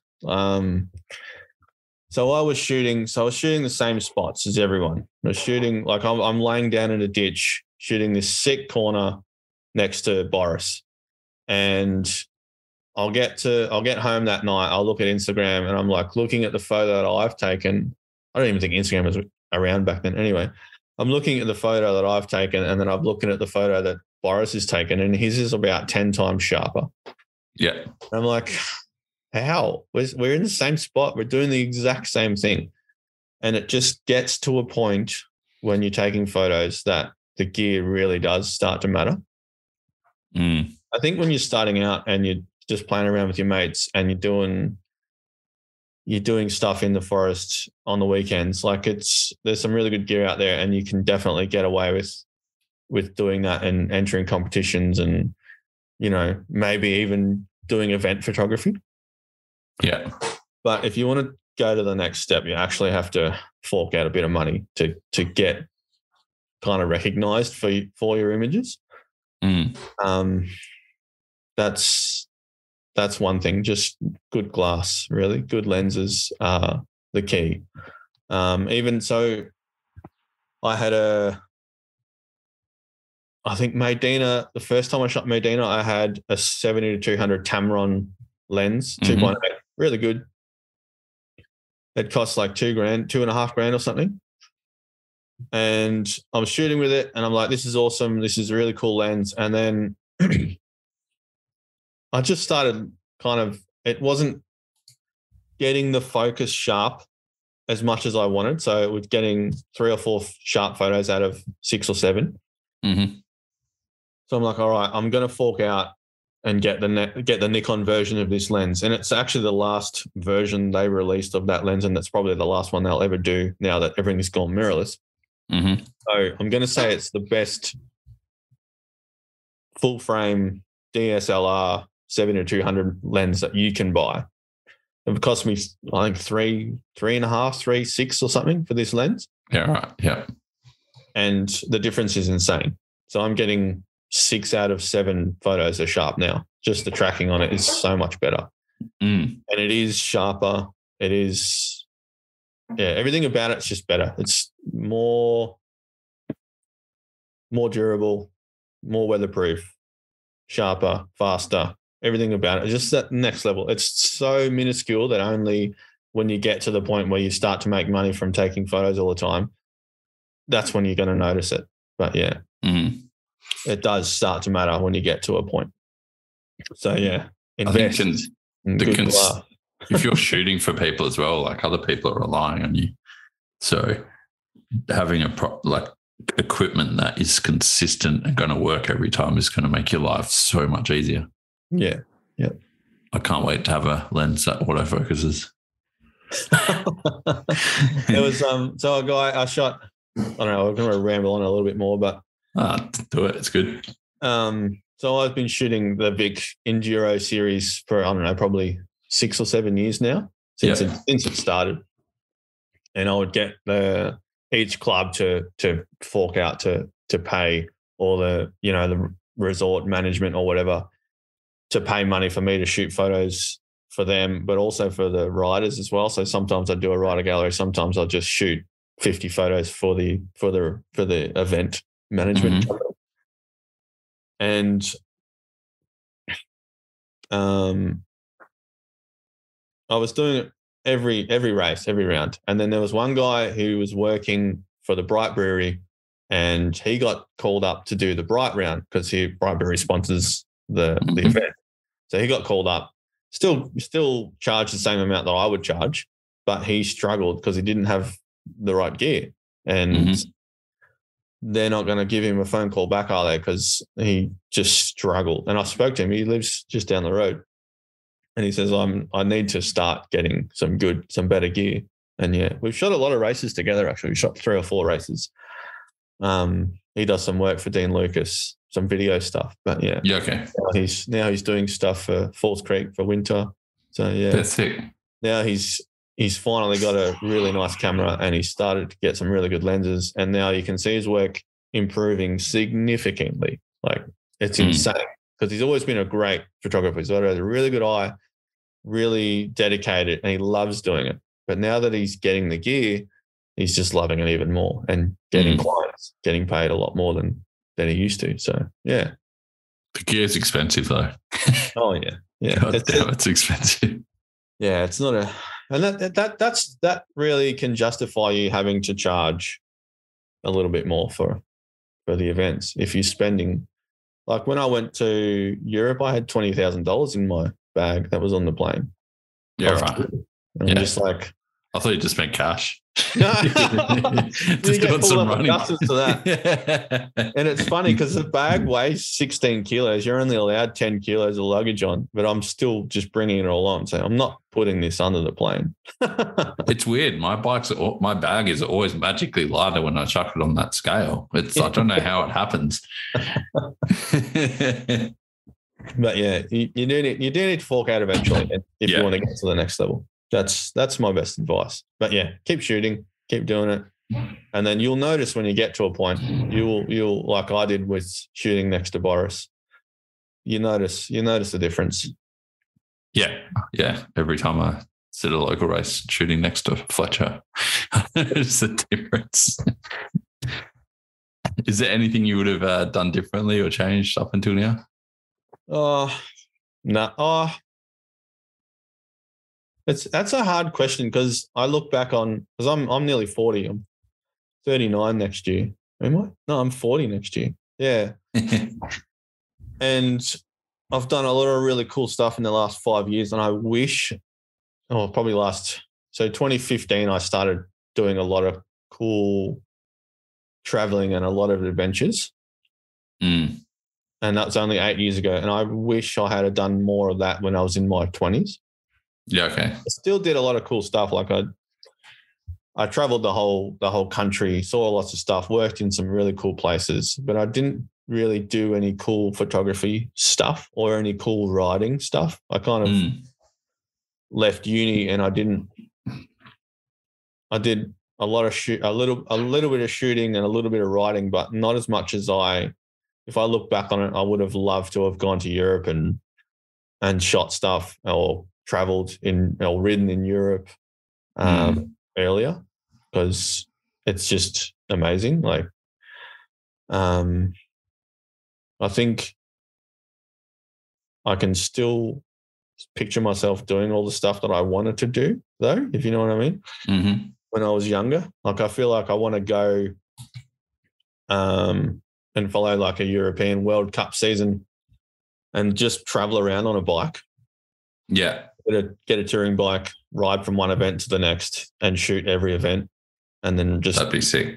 Do a riding tour around Europe on the way. Like I think that'd be a sick trip for a young person to do, like a 20-year-old who's just left school or left uni or whatever. Like I think that's the time to do that kind of thing, but I still want to do that. So yeah, not really, but I don't regret anything I've done, but I think I would have liked to have done more of that stuff. I mean, I didn't have a house mortgage or a car loan to pay off. And a little bit more freedom. Yeah, 100%. Yeah, I'm glad I travelled and did all the dumb stuff early. But then on the flip side, you got no money and like it's sometimes it's easier when you're I definitely still dirtbagged around, but it was mainly just around Oz and just did, I worked hospitality for about 10 years. Yeah, right. Just all around Oz, from Cairns all the way down to Hobart. But yeah, it was a good time, but I feel like I didn't really follow my passions of cycling, either riding BMX or riding mountain bike. I didn't actually start mountain biking until 2012. Yeah, right. I've been BMXing since the mid-90s.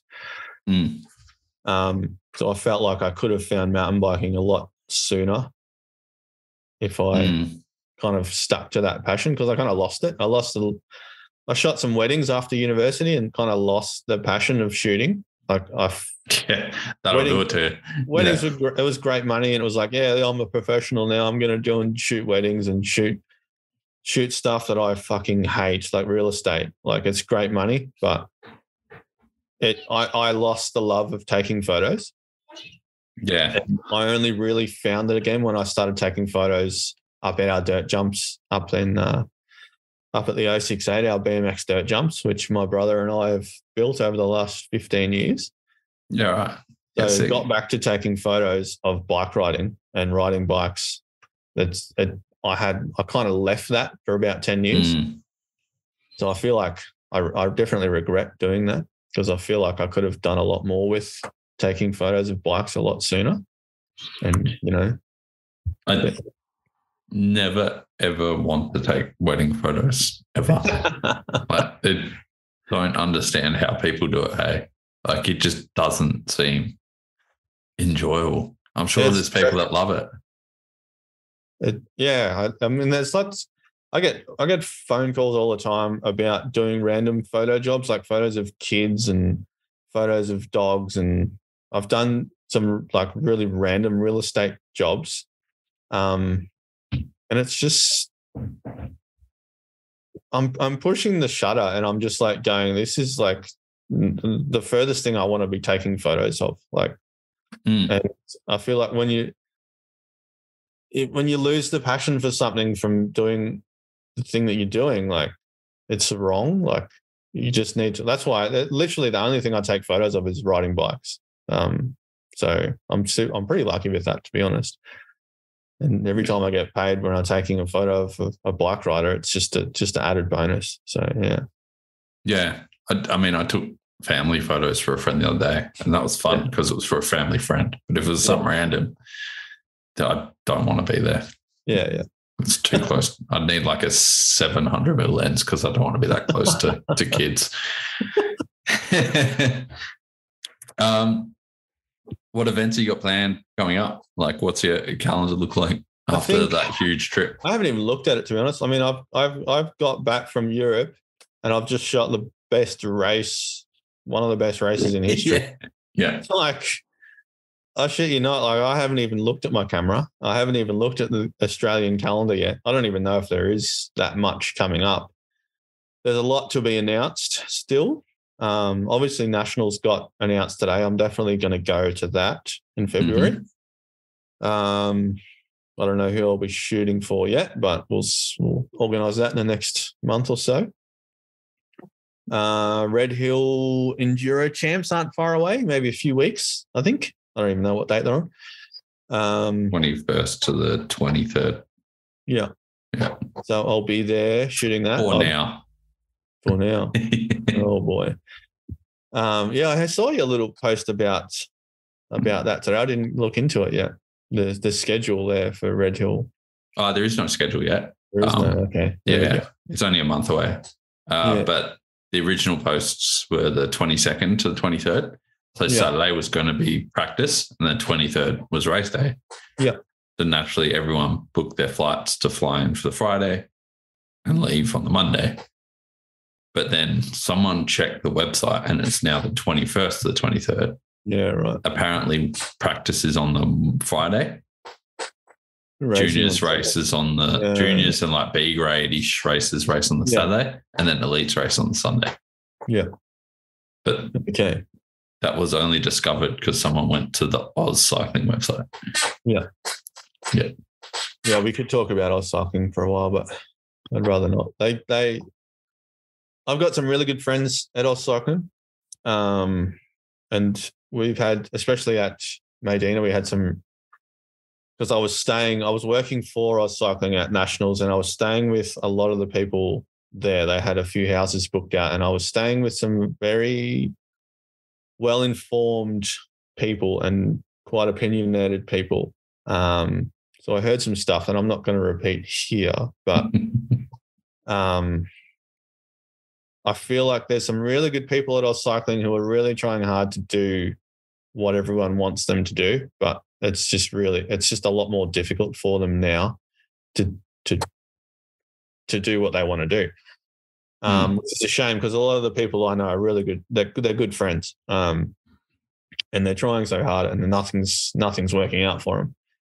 So that's a shame. I think it's weird in a way that Oz cycling is deemed to be a person, and if people say something about Oz cycling, they're being very direct or mean towards a person. Yeah. But there's a lot of good people. They're trying to do the right thing. It's just not very organized. Like I've got good friends that work there well, and people that inform me of things. So I try not to be, I try to actually do research, I'm not throwing shit out on the internet and hoping it sticks. Yeah. and we're talking, and same experiences you've had. There's some really, really, really good people trying to do really, really good things, but it's just not happening yet. So we'll see. But yeah, there's also other events coming up. There's all the Vic downhill stuff hasn't been announced. I don't know what's happening with that. The crew behind that. So there's only a really small crew of kind of volunteers who organise the Vic downhill stuff, and every year there's less and less people. There's basically two families that do it, the Currys and the Newhams, and it's basically 4, 5, 6 people, and they run the whole series. They organise all the prizes, they organise basically everything. Or when we run one of their races, we have to do timing and registration and get the track ready, and that's about it. They do all the rest, which is still a lot of work, but they do that, and they run the best series in the country, hands down. And I feel like it's getting really hard for them to keep doing it because there's so few people doing it. There was talk about a joint Oz Cycling VDHS run thing going on, but I don't know if that's going to happen. I don't know if clubs are keen to have Oz Cycling involved in the Vic rounds. So yeah, we'll see what happens with that. But yeah, I think the more races the better. But I think it's very difficult for this well-established group of people who run amazing races to have another body coming in to try and kind of get in on it. But at the same time, it's hard because the Oz Cycling are trying to bring in this nationals series again, which will give UCI points for all the juniors, so they can go and race overseas and get them points. So the only way for them to do that is to either run their own thing or get on the back of existing clubs and existing events. So yeah, it's hard. I don't think we'll ever see Oz Cycling run an event. Like, it's always going to be off the back of someone else because they just don't have the manpower or the skills. But then, it's crazy to think, we've got one of the biggest volunteer run sports in the country. Yeah. Like, there's literally 6 people organising a whole race series. Yeah. Like, that's insane. It's the same down here. We might have 10 people. Yeah. And this whole sport is evolved from these people that spent all their time volunteering. It's insane. Yeah. Yeah. So, and that's, I don't know, there's the Vic Enduro series as well. I do a bit of that. But I haven't even looked at the calendar, to be honest. I've got to make some phone calls about some tourism stuff coming up. I was actually supposed to call them before I went overseas, but shit happens. It's good. I love doing that stuff because we get to go to some awesome places, and it's all bike riding stuff. It's all high country bike riding stuff. So we get to go to the top of mountains and take photos of cool people doing cool stuff. It's just for tourism. So yeah. And are you going to Crankworks? Nah, no. Sick. I'm not the only one. So that's like we spoke about before with Cannonball, Crankworks being that whole festival vibe. Like, I feel like there's only 2 events that I would like to go and see would be the slopestyle and downhill. That's all I would go there for. All the other little things, the spinny, the dual slalom, the speed and style, like, it just doesn't interest me. I don't know if it's just because it's just it's just its own thing. It's its own entity, Crankworks, and it's all that festival vibe and everyone's there in the village, and I don't know, it's not the pinnacle of the sport for me.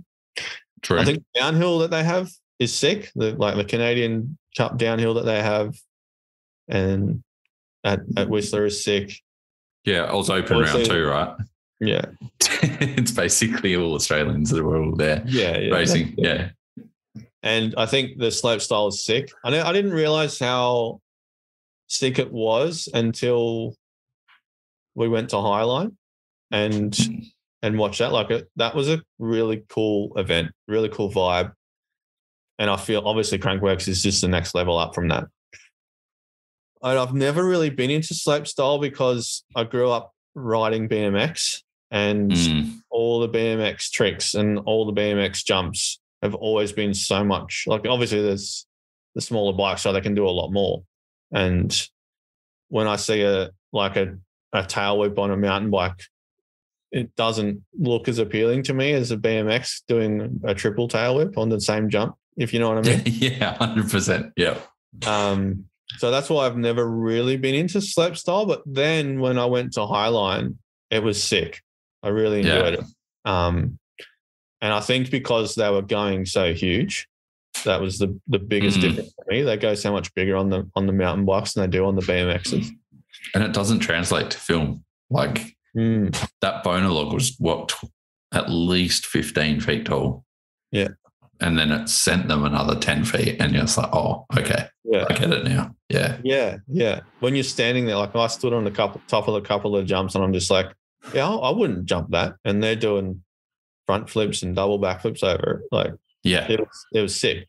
So yeah, I think I'd love to see the Crankworx slopestyle, the courses or the jumps in that they've built there, the red dirt with the green grass and the blue sky. It looks sick. But yeah, bit of a far way. It's like, you know, other side of the country just to go and see two events that I'd like to see. But yeah, it's a big trek. It's expensive. That's a big week. So yeah, I'm definitely not going. Yeah. Well, I haven't looked at it. What is it? It's 2 weeks. 2 weeks. Yeah, I think it's the weekend before. It's the weekend before Red Hill. Yeah. Yeah. So we got a bunch of crew from SA. The last round of the downhill is this weekend. Then they go to Crankworx, and then they go to Red Hill on the way home. Yeah, nice. Yeah. So that crew does a lot of traveling. A lot of domestic travel. It's a good crew they've got over there in SA. We have to. Like you just get used to it, right? Yeah, it's true. Like, and the convoys are good. So it'll be like 5 cars or something, and we'll just travel together, and it's just a sick vibe, the actual travel itself. It does look like that. And just helping everyone. It's a really, really good vibe we've got going at the moment. Yeah. I think for just people who want to race. Yeah. Yeah. Last question seems to be the hardest for a lot of people. You've probably heard it, but if you're deep into a photo editing session at 4 o'clock in the morning and you need to get motivated, do you have any music or anything? I'm a weird one with music. I think I'm probably the weirdest you've had. I either like melodic death metal. Sick. Yeah. Like Insomnium or Bellacore or Amon Amarth. A lot of kind of Finnish, Swedish. There's a couple of Aussie bands I like as well. Melodic death metal, or I like symphony music. So that pairs up. A lot of stuff from film scores like Hans Zimmer, John Williams, all those kind of film scores. So everything, almost.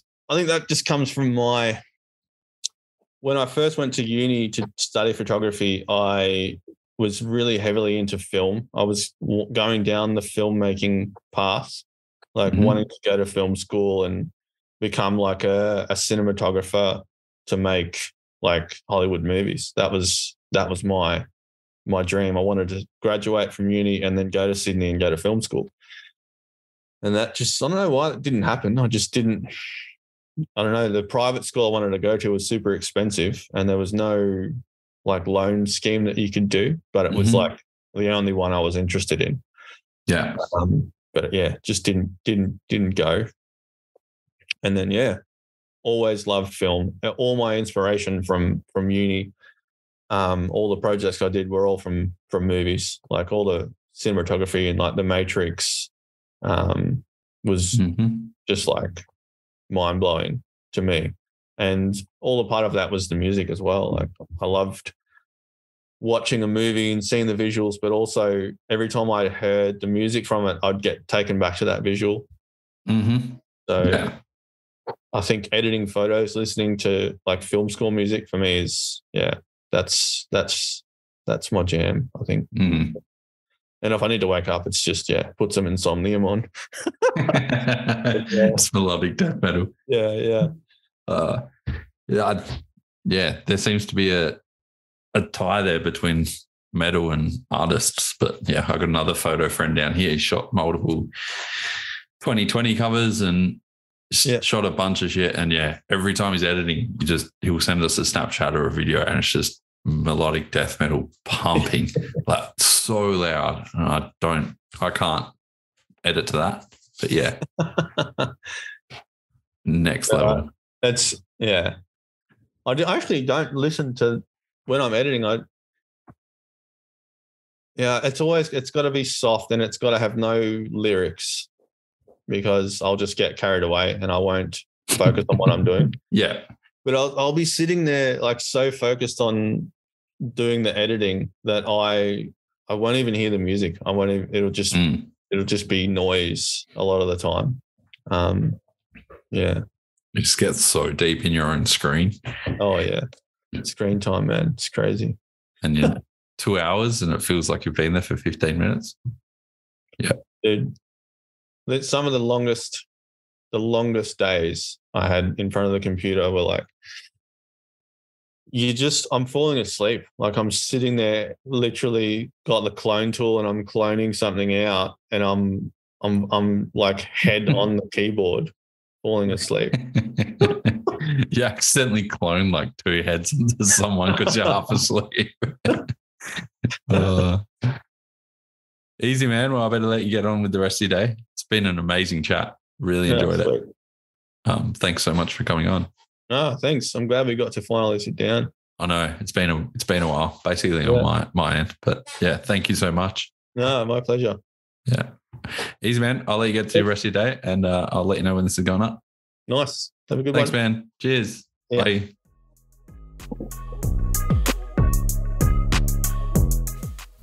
So there we go. That was that awesome chat with Matt Rouso, one of the best photographers and also best humans you ever meet on the side of a trail.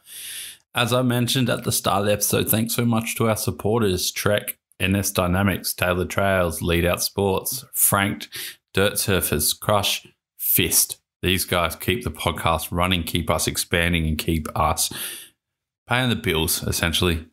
Make sure you head over to Franked and use that code Beyond the Tape 10. Fist, you get used Beyond the Tape, you get a bit of a discount. Dirt Surfers is the same. And thanks so much for everything. If you want to support the podcast yourself, tell your mum, tell your dad, tell your dog, tell whoever is listening about the podcast. Share it on your Instagram, share it on your socials, share it on your MySpace if you still got it. Share it around. And if you want to bump it up in the charts a little bit, go over to iTunes or wherever you listen to your app, throw us a review. I'm also after any critical reviews so I can keep improving this podcast. Anyway, thanks so much. And until the next one, have a bunch of fun.